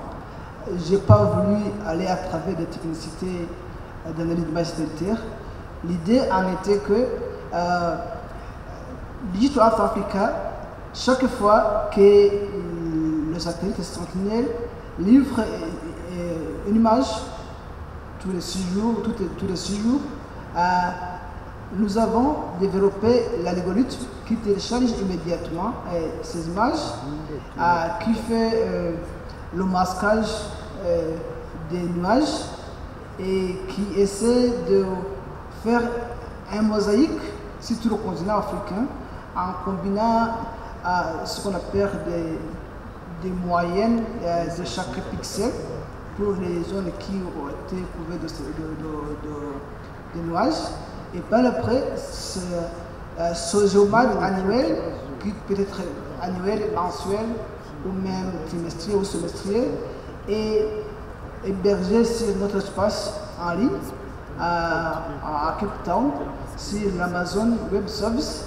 Et de là, on peut accéder à ces images et faire une analyse directe. Alors, pour moi, de mon côté, je n'avais pas voulu aller à travers ces analyses, mais ces géomètres ont été validés. Ça a été validé et la précision en allait au-delà de 90%. Le marge d'erreur. Quant aux algorithmes utilisés pour la surveillance de l'urbanisation, ça a été validé aussi. Le cas de 𝗔𝗥𝗦𝗘, ça a été un cas de validation. Et le cas de Goulou en Ouganda, ça a été un cas de validation. Partout là, on était allé au-delà de... au Goulou, je pense, c'était 91% et 𝗔𝗥𝗦𝗘, c'était peut-être 81%. Alors, c'est scientifiquement admissible. Et bien sûr, ce que nous faisons ici, cette modélisation, ce n'est pas tout à fait une réalité. Mais vu le prix investi, on peut se féliciter là où nous en sommes. Et ce sont toujours des données qu'on est en train toujours d'améliorer. On améliore à la fois la façon dont nous traitons les données à travers les algorithmes, mais aussi les indices à utiliser, l'indice d'urbanisation qu'on avait utilisé, on essaie d'améliorer toujours. L'idée était d'avoir les 100%, mais en science, je ne peux pas garantir ça. Merci beaucoup.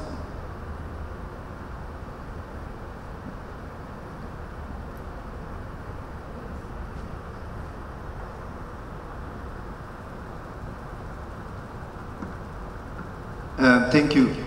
Good afternoon, Joseph. Thank you for that presentation. I am Basanda Nonjaz from South Africa. Can you please tell me how do the results of this research help the continent to have sustainable urbanization? And I think I missed the part where you spoke about how you trained your model and all of that so that you can be able to threshold urbanization. So maybe if you can touch on that when you answering what is your definition of urbanization? Is it built up skyscrapers or as long as natural vegetation has been removed, then that was defined as urbanization? Thank you. Oh, the difficult one. So first of all, what we call urbanization is not removing green areas. It's making an inclusive area which is viable, which doesn't harm the life for anybody.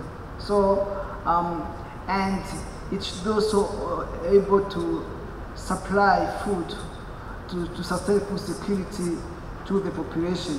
So removing or cleaning green spaces or even eliminating peripheral agricultural land is not good for sustainable urbanization as long as it's concerned. So this is how I understand urbanization, although this is an open discussion and everyone could bring the contribution. So you asked us how far do we think our data set or our results could contribute to sustainable urbanization in Africa. It's very simple. If we see some green areas being converted into settlements, cities are expanding towards peripheral areas, it's like we are informing our planners that pay attention. We don't know until where this city is expanding.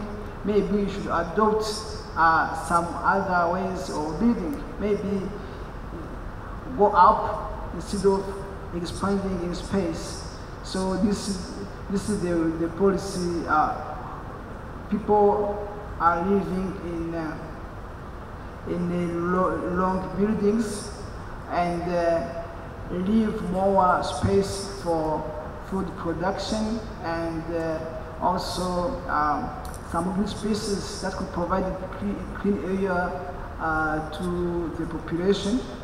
Even in some areas there could be source of energy, although it is no longer encouraged. But so this is what I understand. At our level, it's a kind of alarming. The city has expanded above 38% in 4 years. Imagine after 50 years, or when we reach 2063, the African ones, that should be expanded by 1,000 times, and that's a sustainable way of doing things. And yeah, we don't have a control in the decision making, so it's a kind of alarm to decision makers.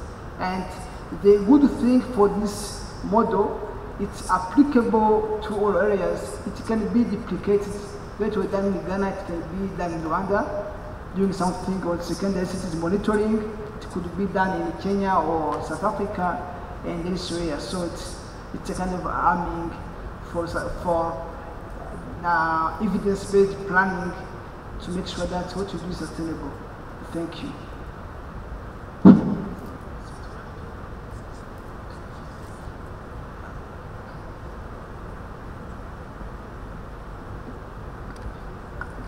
Yes, thank you very much. My name is Abdulaziz. I am from Somalia. Thank you for your presentation, which was amazing. Mine is a very quick question. I just want to know if the city, 𝗏𝗏𝗏𝗏 city, has benefited from the study. The land authorities, have they welcomed the study? Have they make it basis for their decision making? If yes, the urbanization, has it decreased since then? It was 2020, if I'm not wrong. And if not, what are the challenges? Because we want to learn not only from the remote sensing tools, but also from the management side. Thank you very much. Oh, thank you. This study was initiated by one of our staff, 𝗔𝗔𝗥𝗦𝗘, who's based in Accra, Ghana. And the Africa has a very close collaboration with Ghana Statistics. And among the areas of collaborations, also urban monitoring is included. And also, however, Agricultural University of Accra, I don't know if I spelled it very well, also a research institution. The idea to see the Department of Environment also could contribute to monitoring the expansion or how green areas, even agricultural areas, are affected by several development activities. So since we did this, first there was a capacity building by our colleague 𝗔𝗔𝗥𝗦𝗘, based in Ghana, with the Ghana statistics, and also the University of Agriculture and I don't know, environment, I should check. And the idea was, first of all, awareness raising. We are seeing things, how they are going.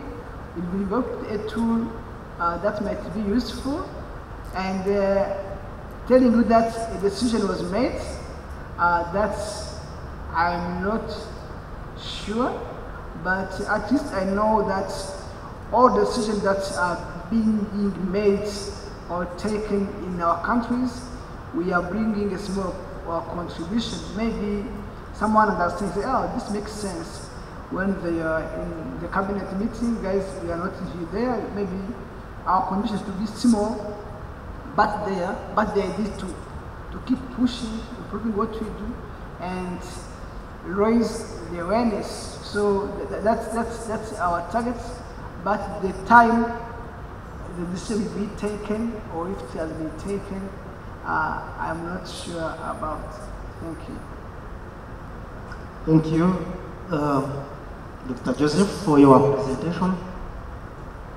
I think you have shown the case of Ghana, but you have introduced, shown that there is a problem of population growth.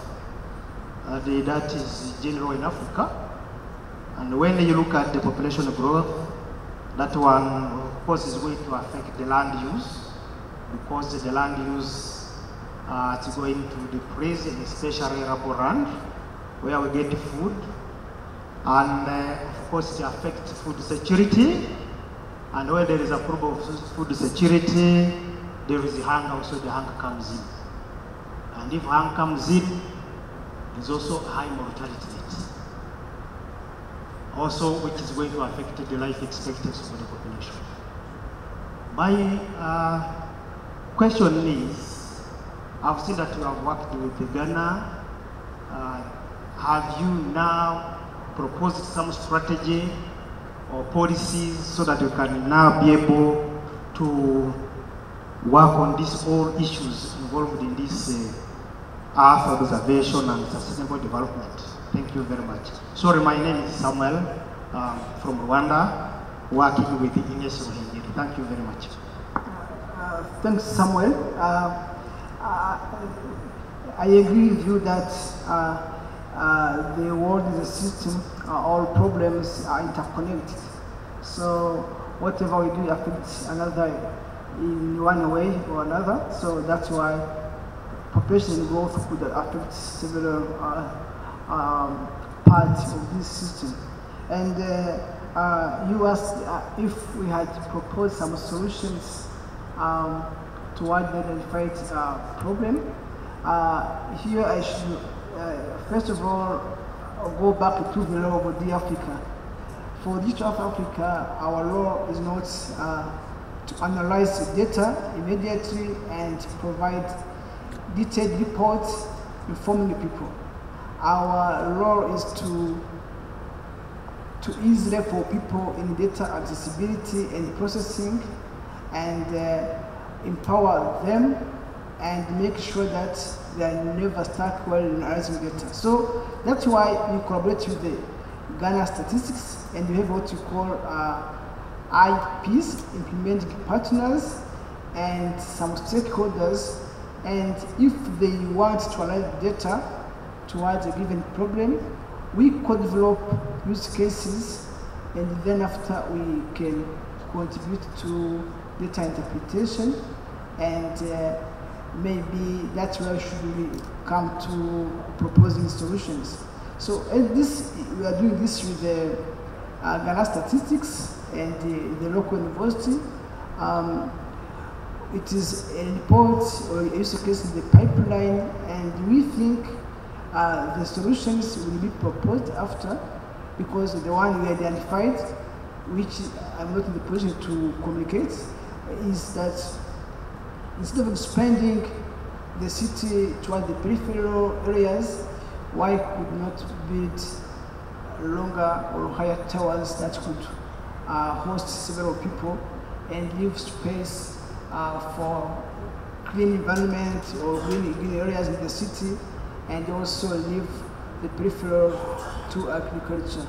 And we think if we go and analyze other impacts on environmental pollution, water pollution, and so on, the holistic study I was talking about in the conclusion, that should bring a specific solutions to each problem. So that's until now, we didn't, as the Africa, we didn't provide any great solution, but we know through our partner, the local university in Ghana Statistics, we are working on this sustainable urbanization and mining things to propose some solutions. So directly not, but indirectly, Ghana Statistics could inform the population of Ghana. Thank you.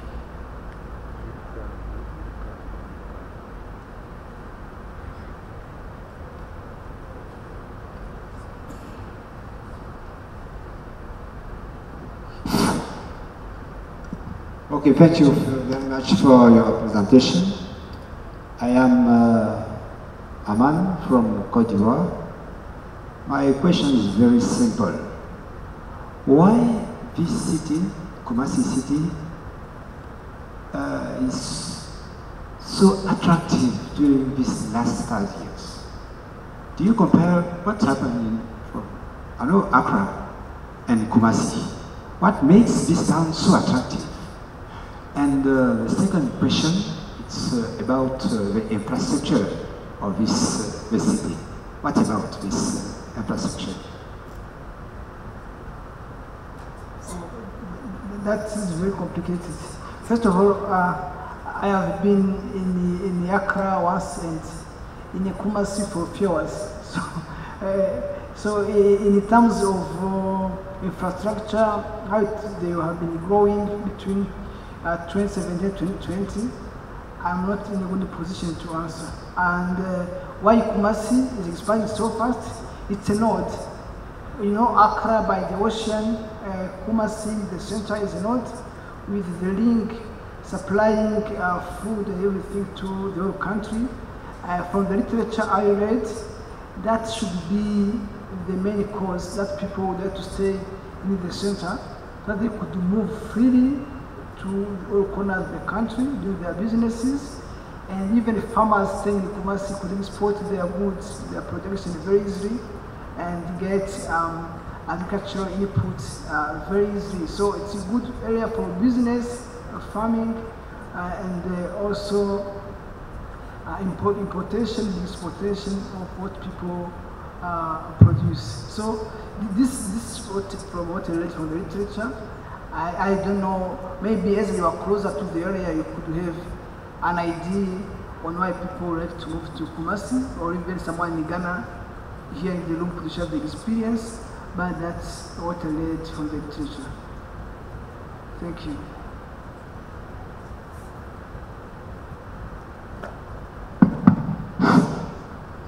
Mr. Joseph, me too, I have a question. Maybe I missed something because I was on some technical issues. My question is about the methodology. I saw maybe the last result, it's a kind of change detection map. Did you perform maybe thresholding based on indexes, or was it classification based? Normal classification based, maybe supervised or unsupervised? Thanks, Muvunyi, and I know that you know even Ghana Accra better, so much better. So the thing is, we are based on the urbanization index that we did threshold based on the urbanization index. That was not based on any classic image classification.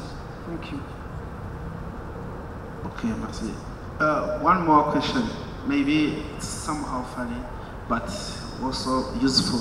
I'm wondering,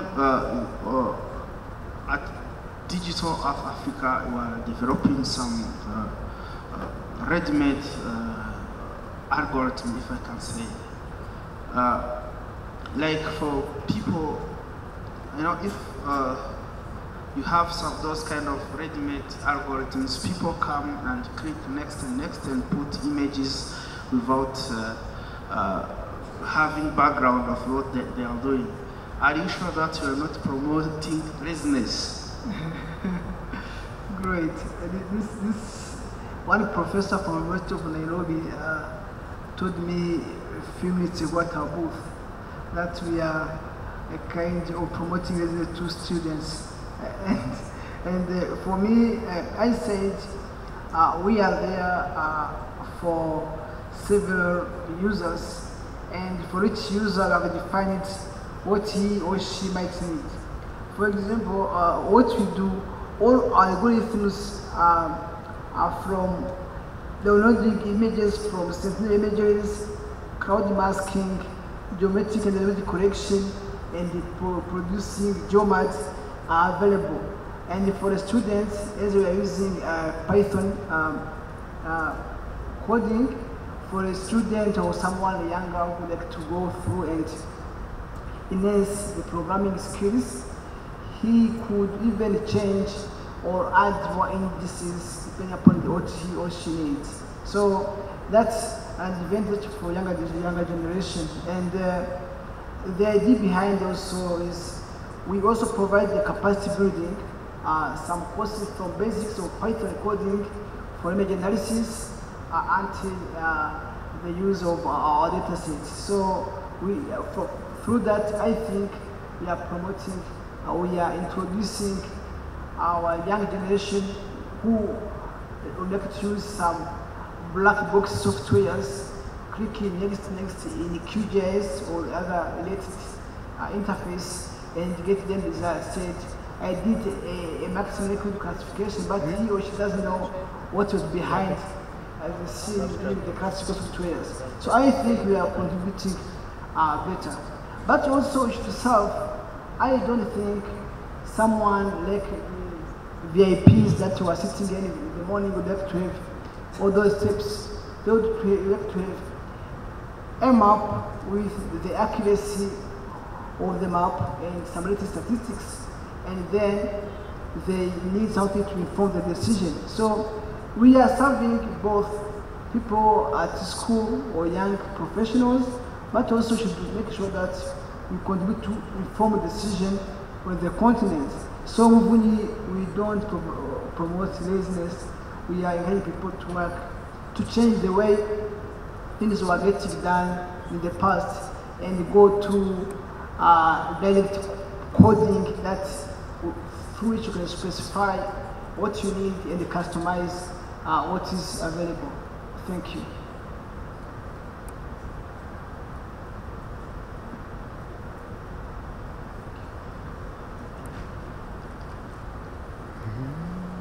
Thank you very much, presenters, for giving us answers to the questions. Now, let us, because we are here to exchange knowledge, learn new skills, as well as get insights from the brightest mind in the tech world, and as well as share lessons learned. Talk about best practices in the space and geospatial technologies. Now, we have to open the floor in case you have other relevant information you could share with us based on remote sensing for natural resource management, as well as geospatial information for smart city development. You could also go as well as telling us issues like space policy, programs, projects peculiar in your country. Because I know we have more than 40 countries in attendance for this conference. So it is open for discussion for other information you could give to us as a kind of contribution. Thank you very much.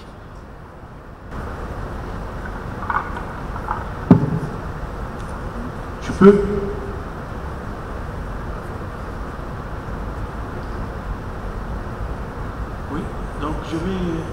fait, j'ai une question et une suggestion, voire même une remarque.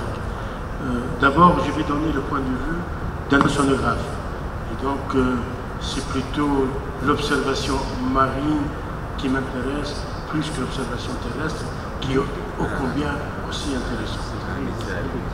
L'idée, c'est maintenant, d'un point de vue océanographique, les observations, ça coûte de plus en plus cher, et on essaie d'optimiser les moyens, et suffit. Et donc, comment on les optimise? On utilise les bateaux d'opportunité, on utilise les gliders, mais on essaie d'exploiter au maximum les données satellitaires, tous paramètres confondus.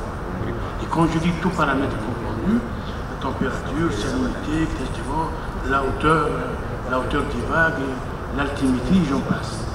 Et ces données satellitaires qui sont de plus en plus disponibles permettent aux pays africains, pour situer le contexte, d'optimiser leurs moyens d'observation in situ qui ne sont pas très fournis pour le moment. Et j'ai vu qu'il y a, nous sommes à la 13e conférence de l'ARC, et j'ai vu ce matin notre collègue qui a parlé de Copernicus. J'ai dit qu'il y a des expertises, et j'aimerais bien savoir comment on peut, peut-être pas aujourd'hui, à la prochaine session de l'ARC, essayer d'avoir des indicateurs sur l'impact de l'utilisation des produits satellitaires, non seulement sur l'impact social et économique, mais l'impact sur l'orientation de la recherche scientifique marine, j'insiste vers d'ici, où les connaissances sont à prendre et où l'impact social est aussi important.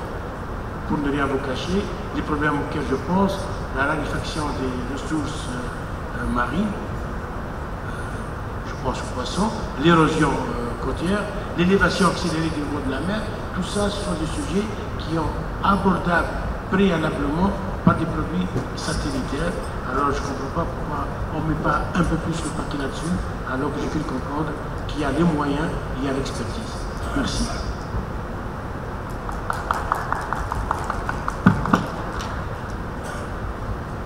Please, can we give him a clap? Please, let me hear him. Any other person, we need contribution? Before we call back on our presenters to give us other discussion they could have or share with us, having not gone on the research. Okay? Thank you very much. My name is Justin Aranzo. I'm from Benin, but I will not be speaking on behalf of Benin because I do not represent Benin here. I'm from UNESCO, and I work for the Intergovernmental Oceanography Commission. And I would like first to comment what my colleague 𝗔𝗔𝗥𝗦𝗘 from Tunisia have said. I would like to stress that, as we all know, the ocean covers about 70% of our planet. And rather than saying planet Earth, we better call it planet ocean. And it is also known that when we speak about climate change, there is no way you can understand the climate of the Earth if you do not take into consideration the ocean component in terms of ocean circulation, in terms of heat exchange between atmosphere and ocean, and that is from the physical point of view. From socio-economic point of view, maritime transportation, 90% of the transportation go through ocean. So my point here is, oceans are vital for Africa, not only for the coastal country, even for landlocked country. You know, if you take even the landlocked country, like Nigeria, for example, West Africa, the economy depends, and also the transportation of the goods depend on the status of the ports on the neighbor country and so forth.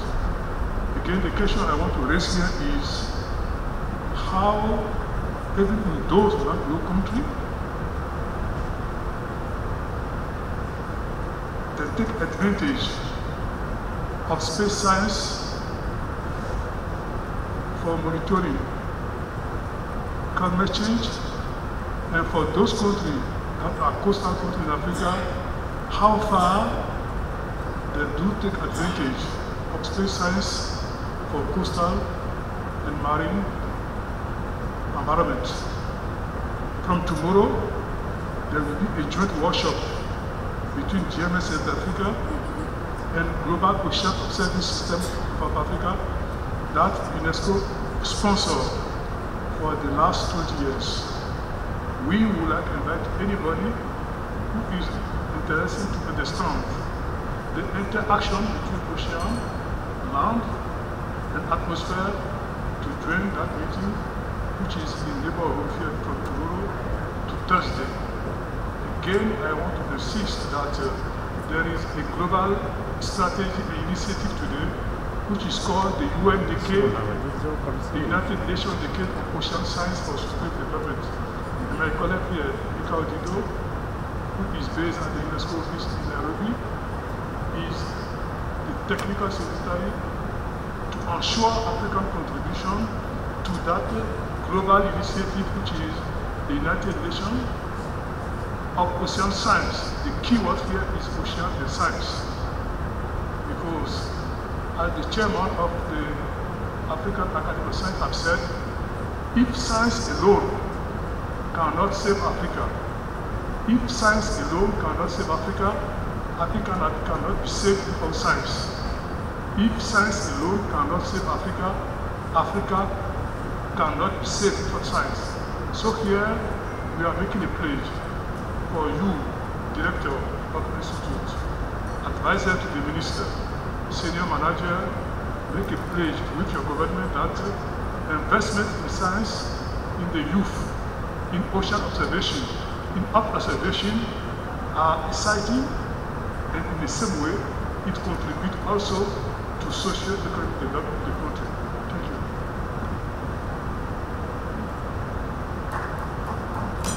Let's give them a round of applause. Any other questions? Please.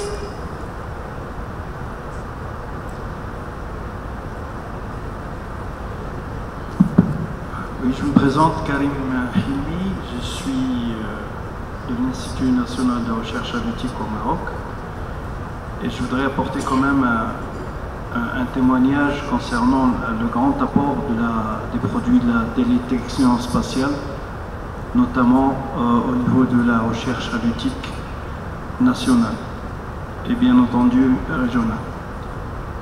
Comme ça a été dit et mentionné par mes collègues Chérif, Justin, effectivement, donc il y a beaucoup disons, d'investissements dans l'observation in situ. Ça coûte très cher. De faire sortir un bateau, d'aller collecter l'information, elle est très importante comme information. Sauf que avec l'expérience et pour le suivi des stocks halieutiques, nous nous sommes rendus compte avec le temps que le produit satelllital est d'une grande importance, notamment l'imagerie satellitale. Ça permet quand même de donner l'information dans l'espace et dans le temps, alors que le bateau, quand il sort pour prospecter une zone particulière, il prospecte une zone, mais par exemple, je parle du cas de l'Apolline de la côte ouest du courant des Canaries.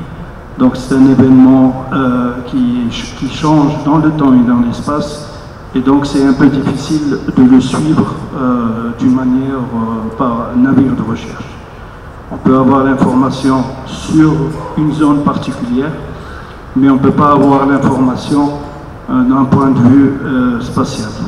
D'où l'intérêt de l'utilisation des produits satellites, notamment maintenant avec la nouvelle technologie, il y a de nouveaux produits qui permettent justement de donner ce type d'information.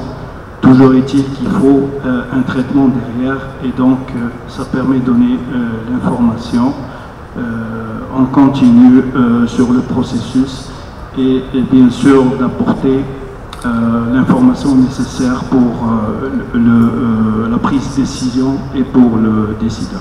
Donc voilà, je vous remercie. apporter mon point de vue. La question que je voudrais poser est celle de savoir, est-ce que nous pouvons véritablement avoir une industrie géospatiale en Afrique? Est-ce que nous pouvons l'avoir? Ceci parce que nous avons besoin des images, même celles qui sont mises à notre disposition. Je parle par exemple des images sentinelles. Le téléchargement est un problème, déjà. Et ensuite, quand bien même l'étudiant dispose des images, la compétence nécessaire et les outils pour le traitement, c'est un autre problème. J'ai fait une expérience le mois dernier, c'est-à-dire en septembre, du 19 au 23 septembre. Nous avons organisé un colloque, une conférence internationale pour célébrer les 10 ans de ce master Gagère. J'ai invité, j'ai sollicité et obtenu de 2 collègues français, Jean-Paul Rudan et Serge, de faire la vulgarisation de l'utilisation de ces images, de ces données satellitales auprès de nos étudiants, auprès de tout participant étudiant qui se serait inscrit sur le site, n'est-ce pas, de la conférence. Ça a été très bien fait. Trop bien même, je le dirais. Malheureusement, je reçois chaque jour des questions auxquelles je ne peux même pas apporter de réponse parce que j'ai un ordinateur Core 2, je ne peux pas télécharger, je ne peux pas faire le traitement des images. Qu'est-ce qu'il faut qu'on fasse? Bon, vous voyez, là, je n'ai pas de solution. Est-ce que nous ne pouvons pas envisager donc une véritable industrie, je dirais bien industrie, parce que quand nous parlons de l'industrie, il s'agit d'un ensemble qui constitue, qui porte à la fois sur le produit, sur ceux qui produisent et sur ceux qui utilisent, the end users, c'est-à-dire les utilisateurs finaux. Et ce que nous avons vu ce matin, à la suite de la présentation de Tidiane, ça nous donne de l'espoir. Mais c'est un espoir qui serait peut-être pour à long terme. Or, le besoin se fait pressant.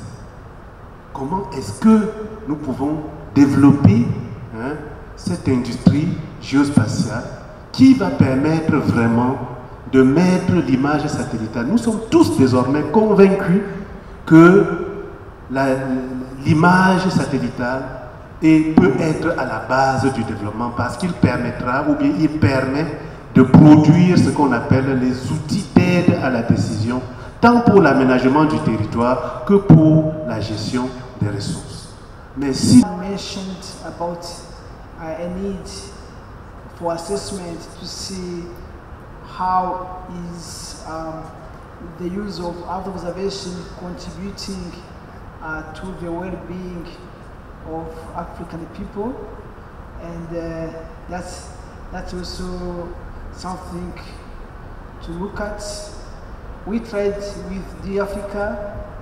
There was kind of socio-economic study done by external experts showing what amount of money could be saved through the use of EO data sets and technologies, and it was a huge amount of money, though I don't remember the exact figures in terms of food security, cost erosion control, and so on. That's a great thing.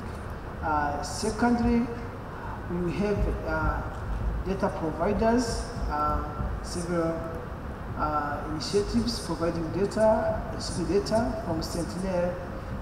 Some talk about Landsat and so on. And we have intermediate people being NGOs or academia processing them. But the coordination of all those initiatives should be something to look at because there should be some duplicate or some complementarity, but several people not aware about. Lastly, we need also awareness raising. People could think remote sensing, Earth observation, it's something very complicated. I don't want to bring a headache to me dealing with them, so it should be a lot of awareness raising to let people know that even pre-processed data are there, a simple professional in a given institution could use them rather than hiring consultants and paying a lot of money. We could empower 1 or 2 or 3 professionals in the institution, and they could start doing the job themselves. So capacity building and awareness raising should be something very needed. So, and of course, I do thank everybody here, and wish to see you in the next conference. Thank you.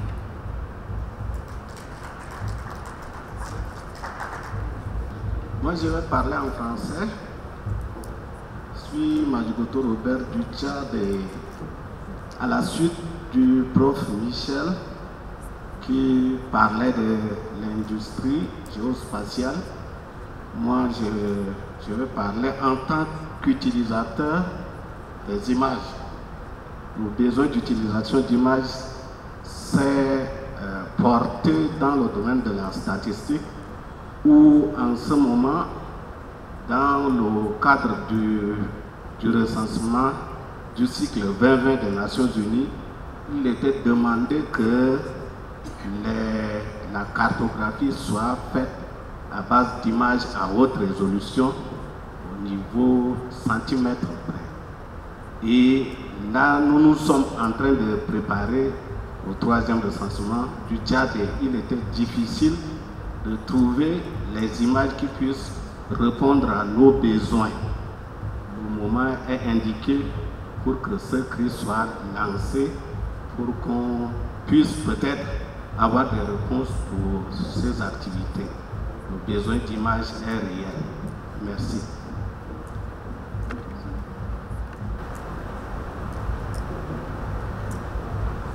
Je remercie aussi les 2 présentateurs, et en particulier la question du premier présentateur qui a demandé si l'Afrique peut avoir une industrie spatiale et que les problèmes c'est maintenant. Moi je pense que, et ça c'est d'après Jules Verne, qui dit que tout ce qu'un homme pense, il y aura toujours un jour pour le réaliser. Et aujourd'hui, on n'a plus besoin de convaincre personne que la science est indispensable pour le développement ou même pour la vie simple. Et on n'a même plus besoin non plus de convaincre qui que ce soit pour montrer que les données spatiales sont importantes, même en termes de sécurité des nations, en termes de sécurité du territoire, la surveillance des frontières, la pollution, les feux de brousse. Donc c'est des choses que le gouvernement connaisse. Donc, il est possible pour l'Afrique, et je ne dis pas pour chaque pays africain, je ne dis pas pour chacun des 54 pays africains, je dis pour l'Afrique, il est possible, même plus facile, de créer une industrie spatiale de la même façon que l'Europe l'a fait. Chaque pays européen a son industrie spatiale, mais à une taille limitée. Mais l'Union européenne s'est rendue compte que pour faire partie de la compétition internationale et surtout être souveraine sur ces données, il leur fallait créer une industrie spatiale européenne. Ils ont créé l'ESA, l'Agence spatiale européenne, ils ont créé l'EMESAT, European Meteorological Satellite Association. Okay? Et donc, là, à cette réunion, même si GMS Africa sponsorise une partie, c'est quand même la conférence de l'Association africaine de protection pour l'environnement. Une association dont à l'origine, c'est 2 scientifiques africains qui ont eu l'idée de la créer. Pourquoi je mets l'accent sur 2 scientifiques africains qui ont eu l'idée de la créer? Pour montrer le rôle des individus, le rôle des citoyens. Parce qu'avant de dire que nos gouvernements ne font pas ceci, ne font pas cela, qu'est-ce que chacun de nous, en tant que citoyen, nous faisons pour faire bouger la ligne dans nos petits domaines? c'est deux scientifiques africains, M. 𝗖cie puis qui est à la réunion là, ici, il n'est pas peut-être dans la salle, et le professeur Tidiane du Nigeria, qui se sont retrouvés à Colorado, il y a plus de 30 ans, où chaque sous-région qui était là, l'Asie, l'Amérique latine, l'Europe, l'Amérique était dans la salle, et pendant les pauses, les régions se réunissaient. Et ils se sont rendus compte que l'Afrique n'avait pas d'association régionale, ils ont décidé de le faire. Et bon là, maintenant, tous les 2 ans, avec des moyens limités, ils font cette conférence qui permet de prendre conscience. Donc ce que je veux dire par là, dans la réunion, il y a des directeurs de cabinet. Ce matin, il y avait des ministres. Demain, il y aura des ministres. C'est que quand vous partez de cette réunion-là, quand vous finissez cette réunion, soyez des ambassadeurs auprès de vos gouvernements. Pour pousser, jusqu'à ce que l'Union africaine décide de créer une industrie. Pourquoi l'Europe a créé GMS? D'abord, GMS qui est devenu Copernicus et soutient GMS Africa. Parce que ce projet permet de nourrir l'industrie spatiale européenne avec les données sentinelles, avec les données de 𝗔𝗫𝗏𝗏. Donc si les besoins existent, et si on crée des structures pour le faire, ça va générer encore une économie à grande échelle. Donc ce que je veux dire par là, la plupart de ceux d'entre vous qui êtes ici, vous êtes tous des directeurs. Utilisez vos positions pour intervenir auprès de vos cabinets des ministres, pour que quand ils vont aux réunions de l'Union africaine, ils insistent pour que la création d'industries panafricaines spatiales devienne une priorité de l'Union africaine. S'ils le décident, ils peuvent le faire. De la même façon qu'ils ont créé des universités panafricaines, ils peuvent faire. Ce ne sera pas facile, on n'a pas toutes les ressources, mais c'est possible. Dernier point pour finir, chaque pays a des limites. Mais au moins en Afrique, il y a 3 pays qui ont des supercomputers. L'Afrique du Sud, à Stellenbosch, a le premier supercomputer avec l'Égypte de IBM, mais qui l'utilise. Même certains de mes collègues sud-africains ne savent même pas que ça existe. Nous étions en réunion de GMS Africa en 2019 en Côte d'Ivoire. L'Université de Côte d'Ivoire dispose de supercomputers. Même certains étudiants ivoiriens ne le savent. Parce que je vais dire par là, c'est quoi? Essayons de connaître d'abord les facilités qui existent. Même si ça n'existe pas dans tous les pays, ceux dont les pays ne disposent pas de ces supercalculateurs peuvent nouer des partenariats pour utiliser les facilités d'autres pays. Parce qu'ils n'arriveraient jamais au moment où chaque pays aura tout. Donc ce que je dis par là, c'est qu'en Afrique, il faudrait que nous apprenions à mutualiser nos capacités, à mettre en réseau les infrastructures qui existent. Donc je voulais attirer votre attention, surtout vous les chercheurs, savoir ce que les pays voisins ont et que vous n'avez pas. Et ne cherchez pas forcément à forcer le gouvernement à créer les mêmes choses dans vos pays. Il faut fédérer les ressources. Le Kenya a des facilités que peut-être la Tanzanie n'a pas. C'est des pays limitrophes. On peut créer des programmes conjoints. La Côte d'Ivoire, les supercalculateurs, le Togo n'a pas. Les Togolais peuvent aller là-bas. Et nous, à l'UNESCO, on a financé des étudiants togolais qui veulent aller en France. On leur a dit non, vous coûterez moins cher. Allez en Côte d'Ivoire au Curat. Ils ont fait une formation brillante. Ils sont tous les deux présidents aujourd'hui. Tous les deux sont professeurs aujourd'hui. Il y a même une qui est professeur au Canada. Pour dire que l'Afrique a des infrastructures de base pour former des gens. Dans chaque pays africain, il y a des universités. Mutualiser les ressources, encourager les jeunes à aller dans les pays voisins, ça empêche l'immigration, je dirais, meurtrière à travers la Méditerranée. Ça pisse nos étudiants sur place et on mutualise les ressources et ça donne de l'espoir à la jeunesse. Donc je veux insister sur le fait que nous n'avons pas tout forcément en Afrique, mais il y a des pays qui ont plus que d'autres. Travaillons ensemble pour utiliser déjà les ressources qui existent en Afrique, les universités, les infrastructures, les centres de recherche, avec la mobilité entre Afrique, ce qui n'empêche pas d'aller aux États-Unis, ça n'empêche pas d'aller en France, ça n'empêche pas d'aller en Angleterre, ni au Portugal, ni en Australie. Mais commençons par utiliser nos propres ressources et savoir ce qui existe. Merci. Merci beaucoup. Non, mais je n'allais pas prendre la parole, mais Justin m'a donné l'idée sur les compétences. Le premier présentateur a parlé de mon industrie géospatiale et 3 minutes plus tard, il a parlé d'accord 2, donc c'est pas tout à fait compatible. Moi, je ne sais pas ce que veut dire le mot industrie géospatiale. Ce que je sais, c'est que les produits satellitaires sont disponibles et diversifiés. Il y a l'Europe, il y a la Chine, il y a la Russie, il y a l'Inde, il y a la Corée du Sud, donc il y a une diversification des produits satellitaires. Ce qui manque, certes, il faut mutualiser les moyens, c'est un niveau d'expertise assez élevé, donc de l'expertise de très haut niveau. Et certes, dans les pays, le Maroc, le Nigeria, l'Algérie, le Ghana, le Kenya, et j'en passe, il y a des compétences au niveau national. Peut-être qu'il va falloir penser à la création d'un centre africain d'excellence en télévision, et un centre pour les tops des tops. C'est à force d'utiliser finement les produits satellitaires qu'on va découvrir des choses et qu'on va s'orienter vers la création de nouveaux besoins. Ce sont les nouveaux besoins qui vont nous positionner. Mais pour le moment, sachez que les produits satellitaires sont disponibles, diversifiés, et toutes les résolutions sont accessibles, moyennant des accords multilatéraux, bilatéraux, que sais-je encore. Merci.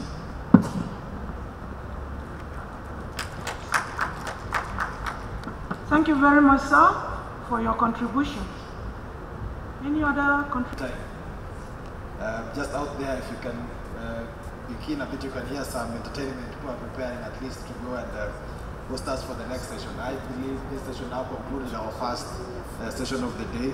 So for that, I just want to appreciate your participation in various ways. I hope I have not knocked out anybody. This session started in good time, and we didn't have attendance by 2 other presentations, so that's why we've tried to at least finish on time. So we have 15 more minutes to go. So we have other sessions again, which started a bit late. I believe our rapporteurs are putting together, an overview of what we're going through today, and then tomorrow, in the interest of everybody, we'll have a summary of how the day went, both for this session and for the other sessions. So all is not lost. I believe one of the most important components about this event is networking, getting to meet people, getting to catch up with their peers in the industry. So as we prepare to go to the cocktail session, if you're still interested, remember we have other sessions going on who are in the other rooms, Bamboo, and the other conference session in Urukari. Bamboo is still about agriculture and food security. If those are your interests, you are invited again to go and just catch up with the rest of the papers. The other session again on environmental monitoring and sustainability, again in Urukari Hall, is still going on. But for us who are here, I think we can applaud ourselves for the good, the session that we've had, and for summarizing generally and finishing in good time. Yeah? Thank you. So for those who like the talking and interacting, I first like to maybe request maybe if someone can maybe close for us, maybe with the order of prayer or something, and then we go to the cocktail session. Thank you. Top 5 stars.